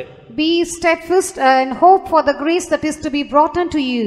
మీకు తీయబడు కృపా విషయమే సంపూర్ణ నిరీక్షణ కలిగి ఉండుడి. கர்த்தருக்கு ஸ்தோத்திரம். Praise the Lord. దేవునికి స్తోత్రము. அந்த கிருபை தான் நம்மை கொண்டு போய் நிறுத்த போகிறது. It is this grace which is going to present us there. ఈ యొక్క కృప మనల్ని తీసుకొని వెళ్ళి నిలుపును. எத்தனை பேர் இந்த கிருபையை பற்றிக்கொள்ள தீர்மானம் எடுக்கிறீர்கள்? How many of you are going to make a decision to cleave on to this grace? ఎంతమంది యొక్క కృపను పట్టుకుంటకు తీర్మానం చేసుకొనుచున్నారు? இன்று முதல் நான் கிருபையவே பற்றிக்கொள்ள போகிறேன். From today I will cleave on only to grace. ఇది మొదలుకొని నేను కృపనే కలిగి ఉండదను. தீர்மானம் எடுக்கிறவர்கள் எல்லாரும் முழங்கால்களை முடக்கி கண்களை மூடுவோம். All those who make such a determination, let's all bend our knees and close our eyes. ఈ యొక్క తీర్మానం చేయవారందరూ మోకాళ్ళ మీద ఉండి కన్నులు మూసుకొనిదము. உங்களுடைய வாஞ்சைக்கும் உங்களுடைய தீர்மானத்தின் அளவுக்கு ஏற்ற விதத்தில் இந்த மத்தியான வேளையில் கிருபையை ஆண்டவர் அனுப்பி தர போகிறார். This afternoon the Lord is going to send grace depending upon the amount of your desire and the kind of determination you make. మీ యొక్క వాంఛకు మీ యొక్క తీర్మానముకు తగినట్లుగా ఈ యొక్క మధ్యకాలం నందు ప్రభు మీకు కృపను అనుగ్రహించును. நீங்கள் எப்படிப்பட்ட பாதையின் ஊடாக கடந்து போகிறீர்கள்? Through what kind of path are you going through? మీరు ఏ విధమైన మార్గము గుండా వెళ్ళుచున్నారు? உங்களுக்கு விரோதமா பலர் அங்கும் இங்கும் போய் கோல் சொல்லி உங்களை அடிக்கடி துக்கப்படுத்துகிறார்களா? Are people grieving you, going and bearing tales about you here and there every now and then? మీకు విరోధముగా లేచి కొండములు చెప్పుచు మిమ్మల్ని దుఃఖపరుచున్నారా? அவர்கள் மேல் உனக்கு எரிச்சல் வர வேண்டாம். Do not be irritated against them. వారి మీద మీకు మత్సరము కలగకూడదు. நீ ஓடி போய் கிருபையை பற்றிக்கொள். You run and cleave on to grace. నీవు పరిగెత్తుకొని వెళ్ళి కృపను పట్టుకొనుము. பாவம் உன்னை மேற்கொள்ளுகிறதா?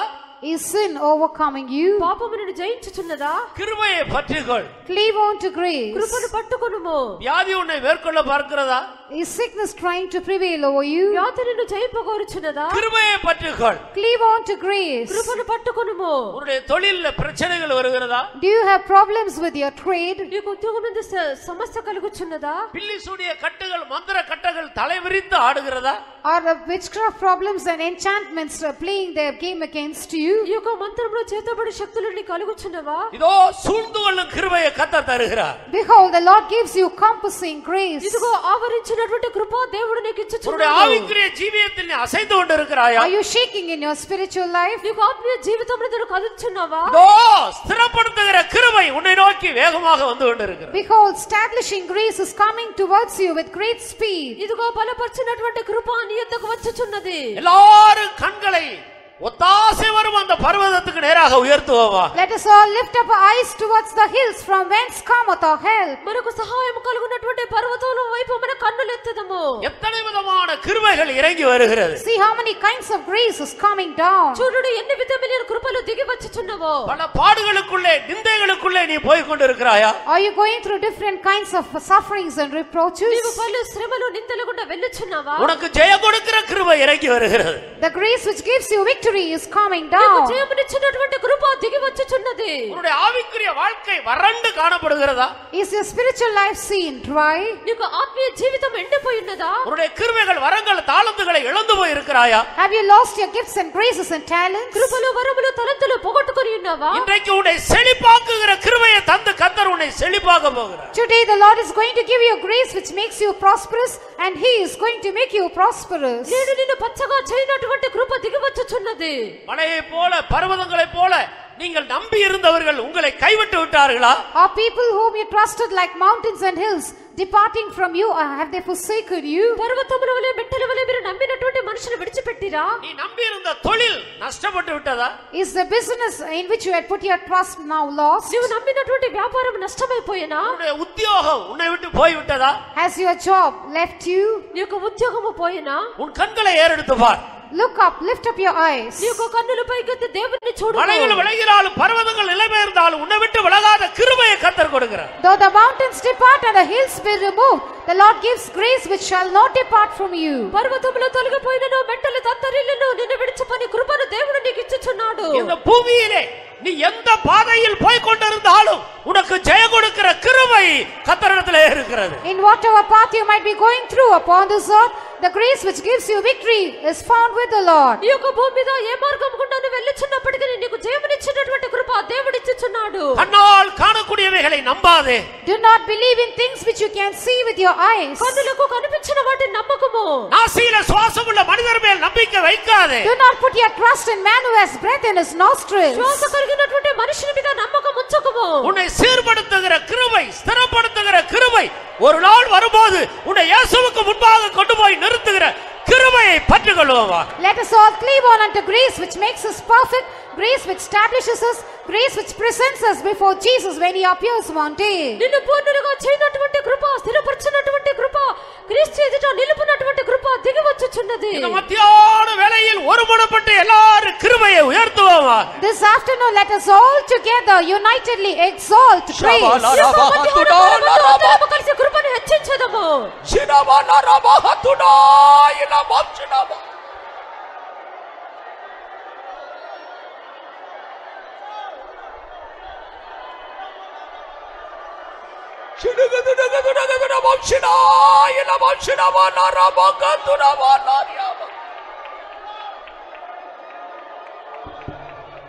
தாழ்மையுள்ளவர்களை நோக்கித்தான் கிருபை வேகமாக ஓடி வருகிறது. Grace is coming flowing with full speed, only looking at people who are humble. తగ్గింపుగల వారి యొద్దకే కృప వేగముగా పరిగెత్తి వచ్చుచున్నది. உன்னால் கிருபையை அனுபவிக்க முடியவில்லையா? Are you unable to experience grace? నీవు కృపను అనుభవించలేకపోతున్నావా? உன்னில் காணப்படுகிற பெருமையை உணர்வாயாக. Realize the pride found in you. నీలో ఉండిన గర్వమును గ్రహించుము. ஆண்டவரே, நான் பெருமையுள்ளவனாக இருக்கிறேன். Lord, I am proud. ప్రభువా, నేను గర్వము గలవాడను. உன்னுடைய உண்மையான நிலவரங்களை ஒத்துக்கொள். Accept your true state. నీ యొక్క నిజమైన స్థితిని ఒప్పుకొనుము. ஆண்டவர் இருதயத்தை காண்கிறார். The Lord sees your heart. ప్రభువు నీ యొక్క హృదయం చూచున్నాడు. உன்னுடைய உண்மையான நிலவரத்தை ஒத்துக்கொள். Admit your true state. నీ యొక్క నిజమైన స్థితిని ఒప్పుకొనుము. தாழ்மையுள்ளவர்களை நோக்கி கிருபை வேகமாக ஓடி வருகிறது. Grace is flowing very fast looking at people who are humble. దీనుల యొద్దకు దేవుని యొక్క కృప పరిగెత్తుకొని వచ్చుచున్నది. హల్లెలూయా హల్లెలూయా కరబాలారాబాలారాబాలారాబా షినాయిన బాతునాబాలారాబా கிருபையிதே தேவ கிருபையிதே கிருபையிதே தேவ கிருபையிதே தாங்கி நடத்தியதே இயேசுவிலே பொன்னேசரிலே ஆனந்தி போ இயேசுவிலே பொன்னேசரிலே அகமகிழ்ந்தே கிருபையிதே தேவ கிருபையிதே கிருபையிதே தேவ கிருபையிதே தாங்கி நடத்தியதே இயேசுவிலே பொன்னேசரிலே அகமகிழ்ந்தே நாம் ஆனந்திப்போம் இயேசுவிலே பொன்னேசரிலே அகமகிழ்ந்தே நாம் ஆனந்திப்போம் கிருபையிதே கிருபையிதே கிருபையிதே தேவ கிருபையிதே தாங்கி நடத்தியதே இயேசுவிலே பொன்னேசரிலே அகமகிழ்ந்தே நாம் ஆனந்திப்போம் இயேசுவிலே பொன்னேசரிலே அகமகிழ்ந்தே நாம் ஆனந்திப்போம் இயேசுவிலே பொன்னேசரிலே அகமகிழ்ந்தே நாம் ஆனந்திப்போம் இயேசுவிலே பொன்னேசரிலே அகமகிழ்ந்தே நாம் ஆனந்திப்போம் இயேசுவிலே பொன்னேசரிலே அகமகிழ்ந்தே நாம் ஆனந்திப்போம் இயேசுவிலே பொன்னேசரிலே அகமகிழ்ந்தே நாம் ஆனந்திப்போம் இயேசுவிலே பொன்னேசரிலே அகமகிழ்ந்தே நாம் ஆனந்திப்போம் இயேசுவிலே பொன்னேசரிலே ஹல்லேலூயா ஹல்லேலூயா ஹல்லேலூயா ஹல்லேலூயா ஹல்லேலூயா ஹல்லேலூயா ஹல்லேலூயா ஹல்லேலூயா ஹல்லேலூயா ஹல்லேலூயா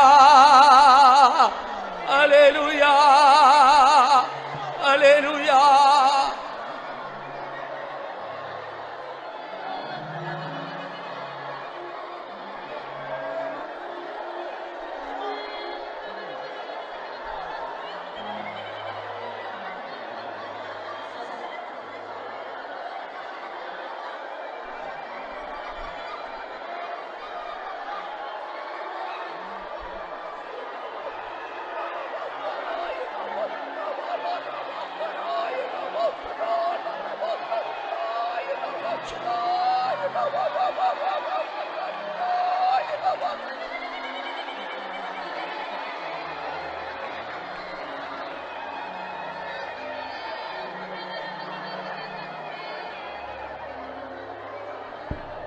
கர்த்தருடைய சமூகத்துக்காக நாம் எல்லாரும் ஸ்தோத்திரம் பண்ணுவோம். For the presence of God, let us all praise God. దేవుని యొక్క సన్నిధానం కొరకై స్తోత్రించదము. ஸ்தோத்திரம் ஸ்தோத்திரம் ஸ்தோத்திரம் ஸ்தோத்திரம் ஸ்தோத்திரம் ஸ்தோத்திரம் ஸ்தோத்திரம். நம்மை நேசித்த ஆண்டவர் இலவசமாக நமக்கு தந்து வருகிற பலவிதமான கிருபைகளுக்காய் சகல விதமான கிருபைகளுக்காக ஸ்தோத்திரம் பண்ணுவோம். For all types of graces, our God who loves us is granting us. Let us all praise God. ప్రభు మనల్ని ప్రేమించి మనకి ఇచ్చుచున్నటువంటి సమస్త విధములైన కృపల కొరకై స్తోత్రించదము. ஸ்தோத்திரம் ஸ்தோத்திரம் ஸ்தோத்திரம் ஸ்தோத்திரம் ஸ்தோத்திரம் ஸ்தோத்திரம் ஸ்தோத்திரம் ஸ்தோத்திரம். இந்த அசுத்த உலகத்திலே கிருபை மாத்திரம் நமக்கு எல்லாவற்றுக்கும் போதுமானதாக இருக்கிறபடியால் ஸ்தோத்திரம் பண்ணுவோம். Because grace alone is all sufficient for us in this world full of filthiness, let us all praise God. ఈ యొక్క అపవిత్రమైన లోకమందు దేవుని యొక్క కృప మాత్రమే మనకు చాలినదిగా ఉన్నది కనుక స్తోత్రించదము. ஸ்தோத்திரம் ஸ்தோத்திரம் ஸ்தோத்திரம் ஸ்தோத்திரம் ஸ்தோத்திரம் ஸ்தோத்திரம். இந்த கிருபையினாலே நான் ஒரு மதிலை தாண்டுவோம்.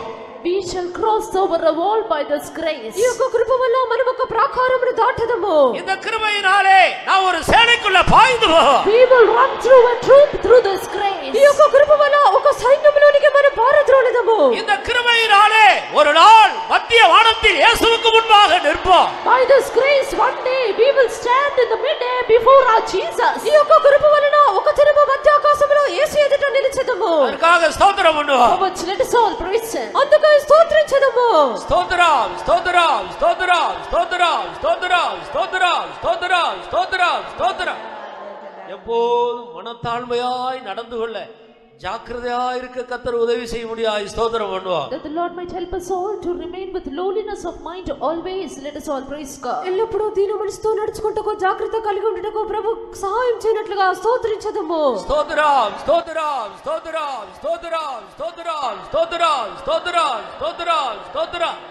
நம்முடைய இயேசு நமக்காக எல்லாவற்றையும் செய்து முடித்திருக்கிறபடியால் ஸ்தோத்திரம் பண்ணுவோம். Because our Jesus has accomplished, performed all things for us, let us all praise him. మరి యొక్క యేసు మన నిమిత్తము సమస్తమును చేసి ముగించెను గనుక స్తోత్రించెదము. ஸ்தோத்திரம் ஸ்தோத்திரம் ஸ்தோத்திரம் ஸ்தோத்திரம் ஸ்தோத்திரம் ஸ்தோத்திரம் ஸ்தோத்திரம் ஸ்தோத்திரம் ஸ்தோத்திரம். அவர் வரும்போது அவருக்கு முன்பாக நாம் எல்லாரும் நிற்போம். அதற்காக ஸ்தோத்திரம் பண்ணுவோம். When he appears, all of us will stand before him, for which let us all praise God. ఆయన వచ్చినప్పుడు మనమందరము ఆయన ఎదుట నిలువబడదము గనుక స్తోత్రించెదము. ஸ்தோத்திரம் ஸ்தோத்திரம் ஸ்தோத்திரம் ஸ்தோத்திரம் ஸ்தோத்திரம் ஸ்தோத்திரம். சகலவிதமான கிருபைகளையும் ஈவாக நமக்கு கொடுத்து வருகிற நம்முடைய கர்த்தருக்கு எல்லா கனமும் மகிமையும் துதியும் செலுத்திக் கொண்டு ஸ்தோத்திரம் பண்ணுவோம். Giving all glory, honor and praise unto our God who grants us all types of graces, let us all praise him. సమస్త విధములైన కృపలు ప్రభు మనకు వరముగా ఇచ్చుచున్నటువంటి దేవునికి సమస్త స్తుతి ఘనత మహిమ చెల్లించి స్తోత్రించెదము. ஸ்தோத்திரம் ஸ்தோத்திரம் ஸ்தோத்திரம் ஸ்தோத்திரம் ஸ்தோத்திரம் ஸ்தோத்திரம் ஸ்தோத்திரம் ஸ்தோத்திரம் ஸ்தோத்திரம் ஸ்தோத்திரம் ஸ்தோத்திரம். ஹல்லேலூயா. நல்ல இயேசுவே, இந்த நல்ல வேலைக்காக துதிக்கிறோம் சுவாமி. இந்த கால வேளையில் நீருங்கிட மற்ற கண்டு எங்கள் தந்த திவ்ய ஆலோசனைகளுக்காக ஸ்தோத்திரம். இந்த கிருபையுள்ள வசனத்தை எங்களை ஒப்படைக்கிற சுவாமி. இந்த கிருபையின் ஐஸ்வர்யத்தை வருங்காலங்களை விளங்க செய்யும்படியாக ஒரு அர்த்தத்துக்கு முன்னே எங்கள் முன்னிறுத்தபடினால ஸ்தோத்திரம் ஆண்டவரே. பாவங்களை நிவர்த்தி செய்கிற கிருபாதார பலியாக இருக்கிறபடினால் துதிக்கிற சுவாமி. அப்படினால் நம்முடைய ஜனங்கள் தங்களோட பாவங்களை எல்லாம் அறிக்கை செய்து மன்னிப்பு பெற்றுக்கொள்வதற்கு நீர் பாத்திரம் இருக்கிறபடினால சோத்திரம் சுவாமி. எல்லா சீர்களையும் அந்த குணமாக்கும் நாங்கள் அறிந்திருக்கிறபடினாலும் சோத்திரம் ஆண்டவரே. அது சூழ்ந்து கொள்ளும் கிருபை என்று அறிந்திருக்கிறபடினாலும் சோத்திர சுவாமி. அதுபடினாலும் மிகுந்த மனத்தாழ்மை பெற்றுக்கொண்டு எல்லா கிருபையை அனுபவிக்க கிருபை தர முடியாமல் வேண்டுகிறோம். அது செழிப்பாக்கும் கிருபை என்று அறிந்திருக்கிறபடினாலும் சோத்திரம் ஆண்டவரே. எங்களோட மகிழ்ச்சியாக்கும் கிருபை என்று அறிந்திருக்கிறபடினாலும் சோத்திரம். எங்களுக்கு ஒத்தாசூரம் பரதங்களுக்கு நேராக எங்கள் கண்களுக்கு ஏறெடுக்க எங்களுக்கு கிருபை தர முடியாமல் வேண்டுகிறோம். இருக்கிறது இந்த ஐஸ்வர்யம் உள்ளவராக இருக்கிறபடி நாங்கள் மனத்தாழ்மையோட கிருபையின் மேல் கிருபை பெற்று கிருபையின் பூரணராய் நீர் வெளிப்படுத்தும் போது சந்திக்க எங்கள் யாவரையும் தகுதிப்படுத்தும் இயேசுவின் நாமத்தை கேட்கிறோம் பிதாவே. ஆமென். ஸ்தோத்திரிப்போம். ஸ்தோத்திரம் ஸ்தோத்திரம் ஸ்தோத்திரம் ஸ்தோத்திரம் ஸ்தோத்திரம் ஸ்தோத்திரம். நம்முடைய கர்த்தராகிய இயேசு கிறிஸ்துவினுடைய கிருபையும் பிதாவாகிய தேவனுடைய அன்பும் பரிசுத்த ஆவியானவருடைய ஐக்கியமும் சமாதானம்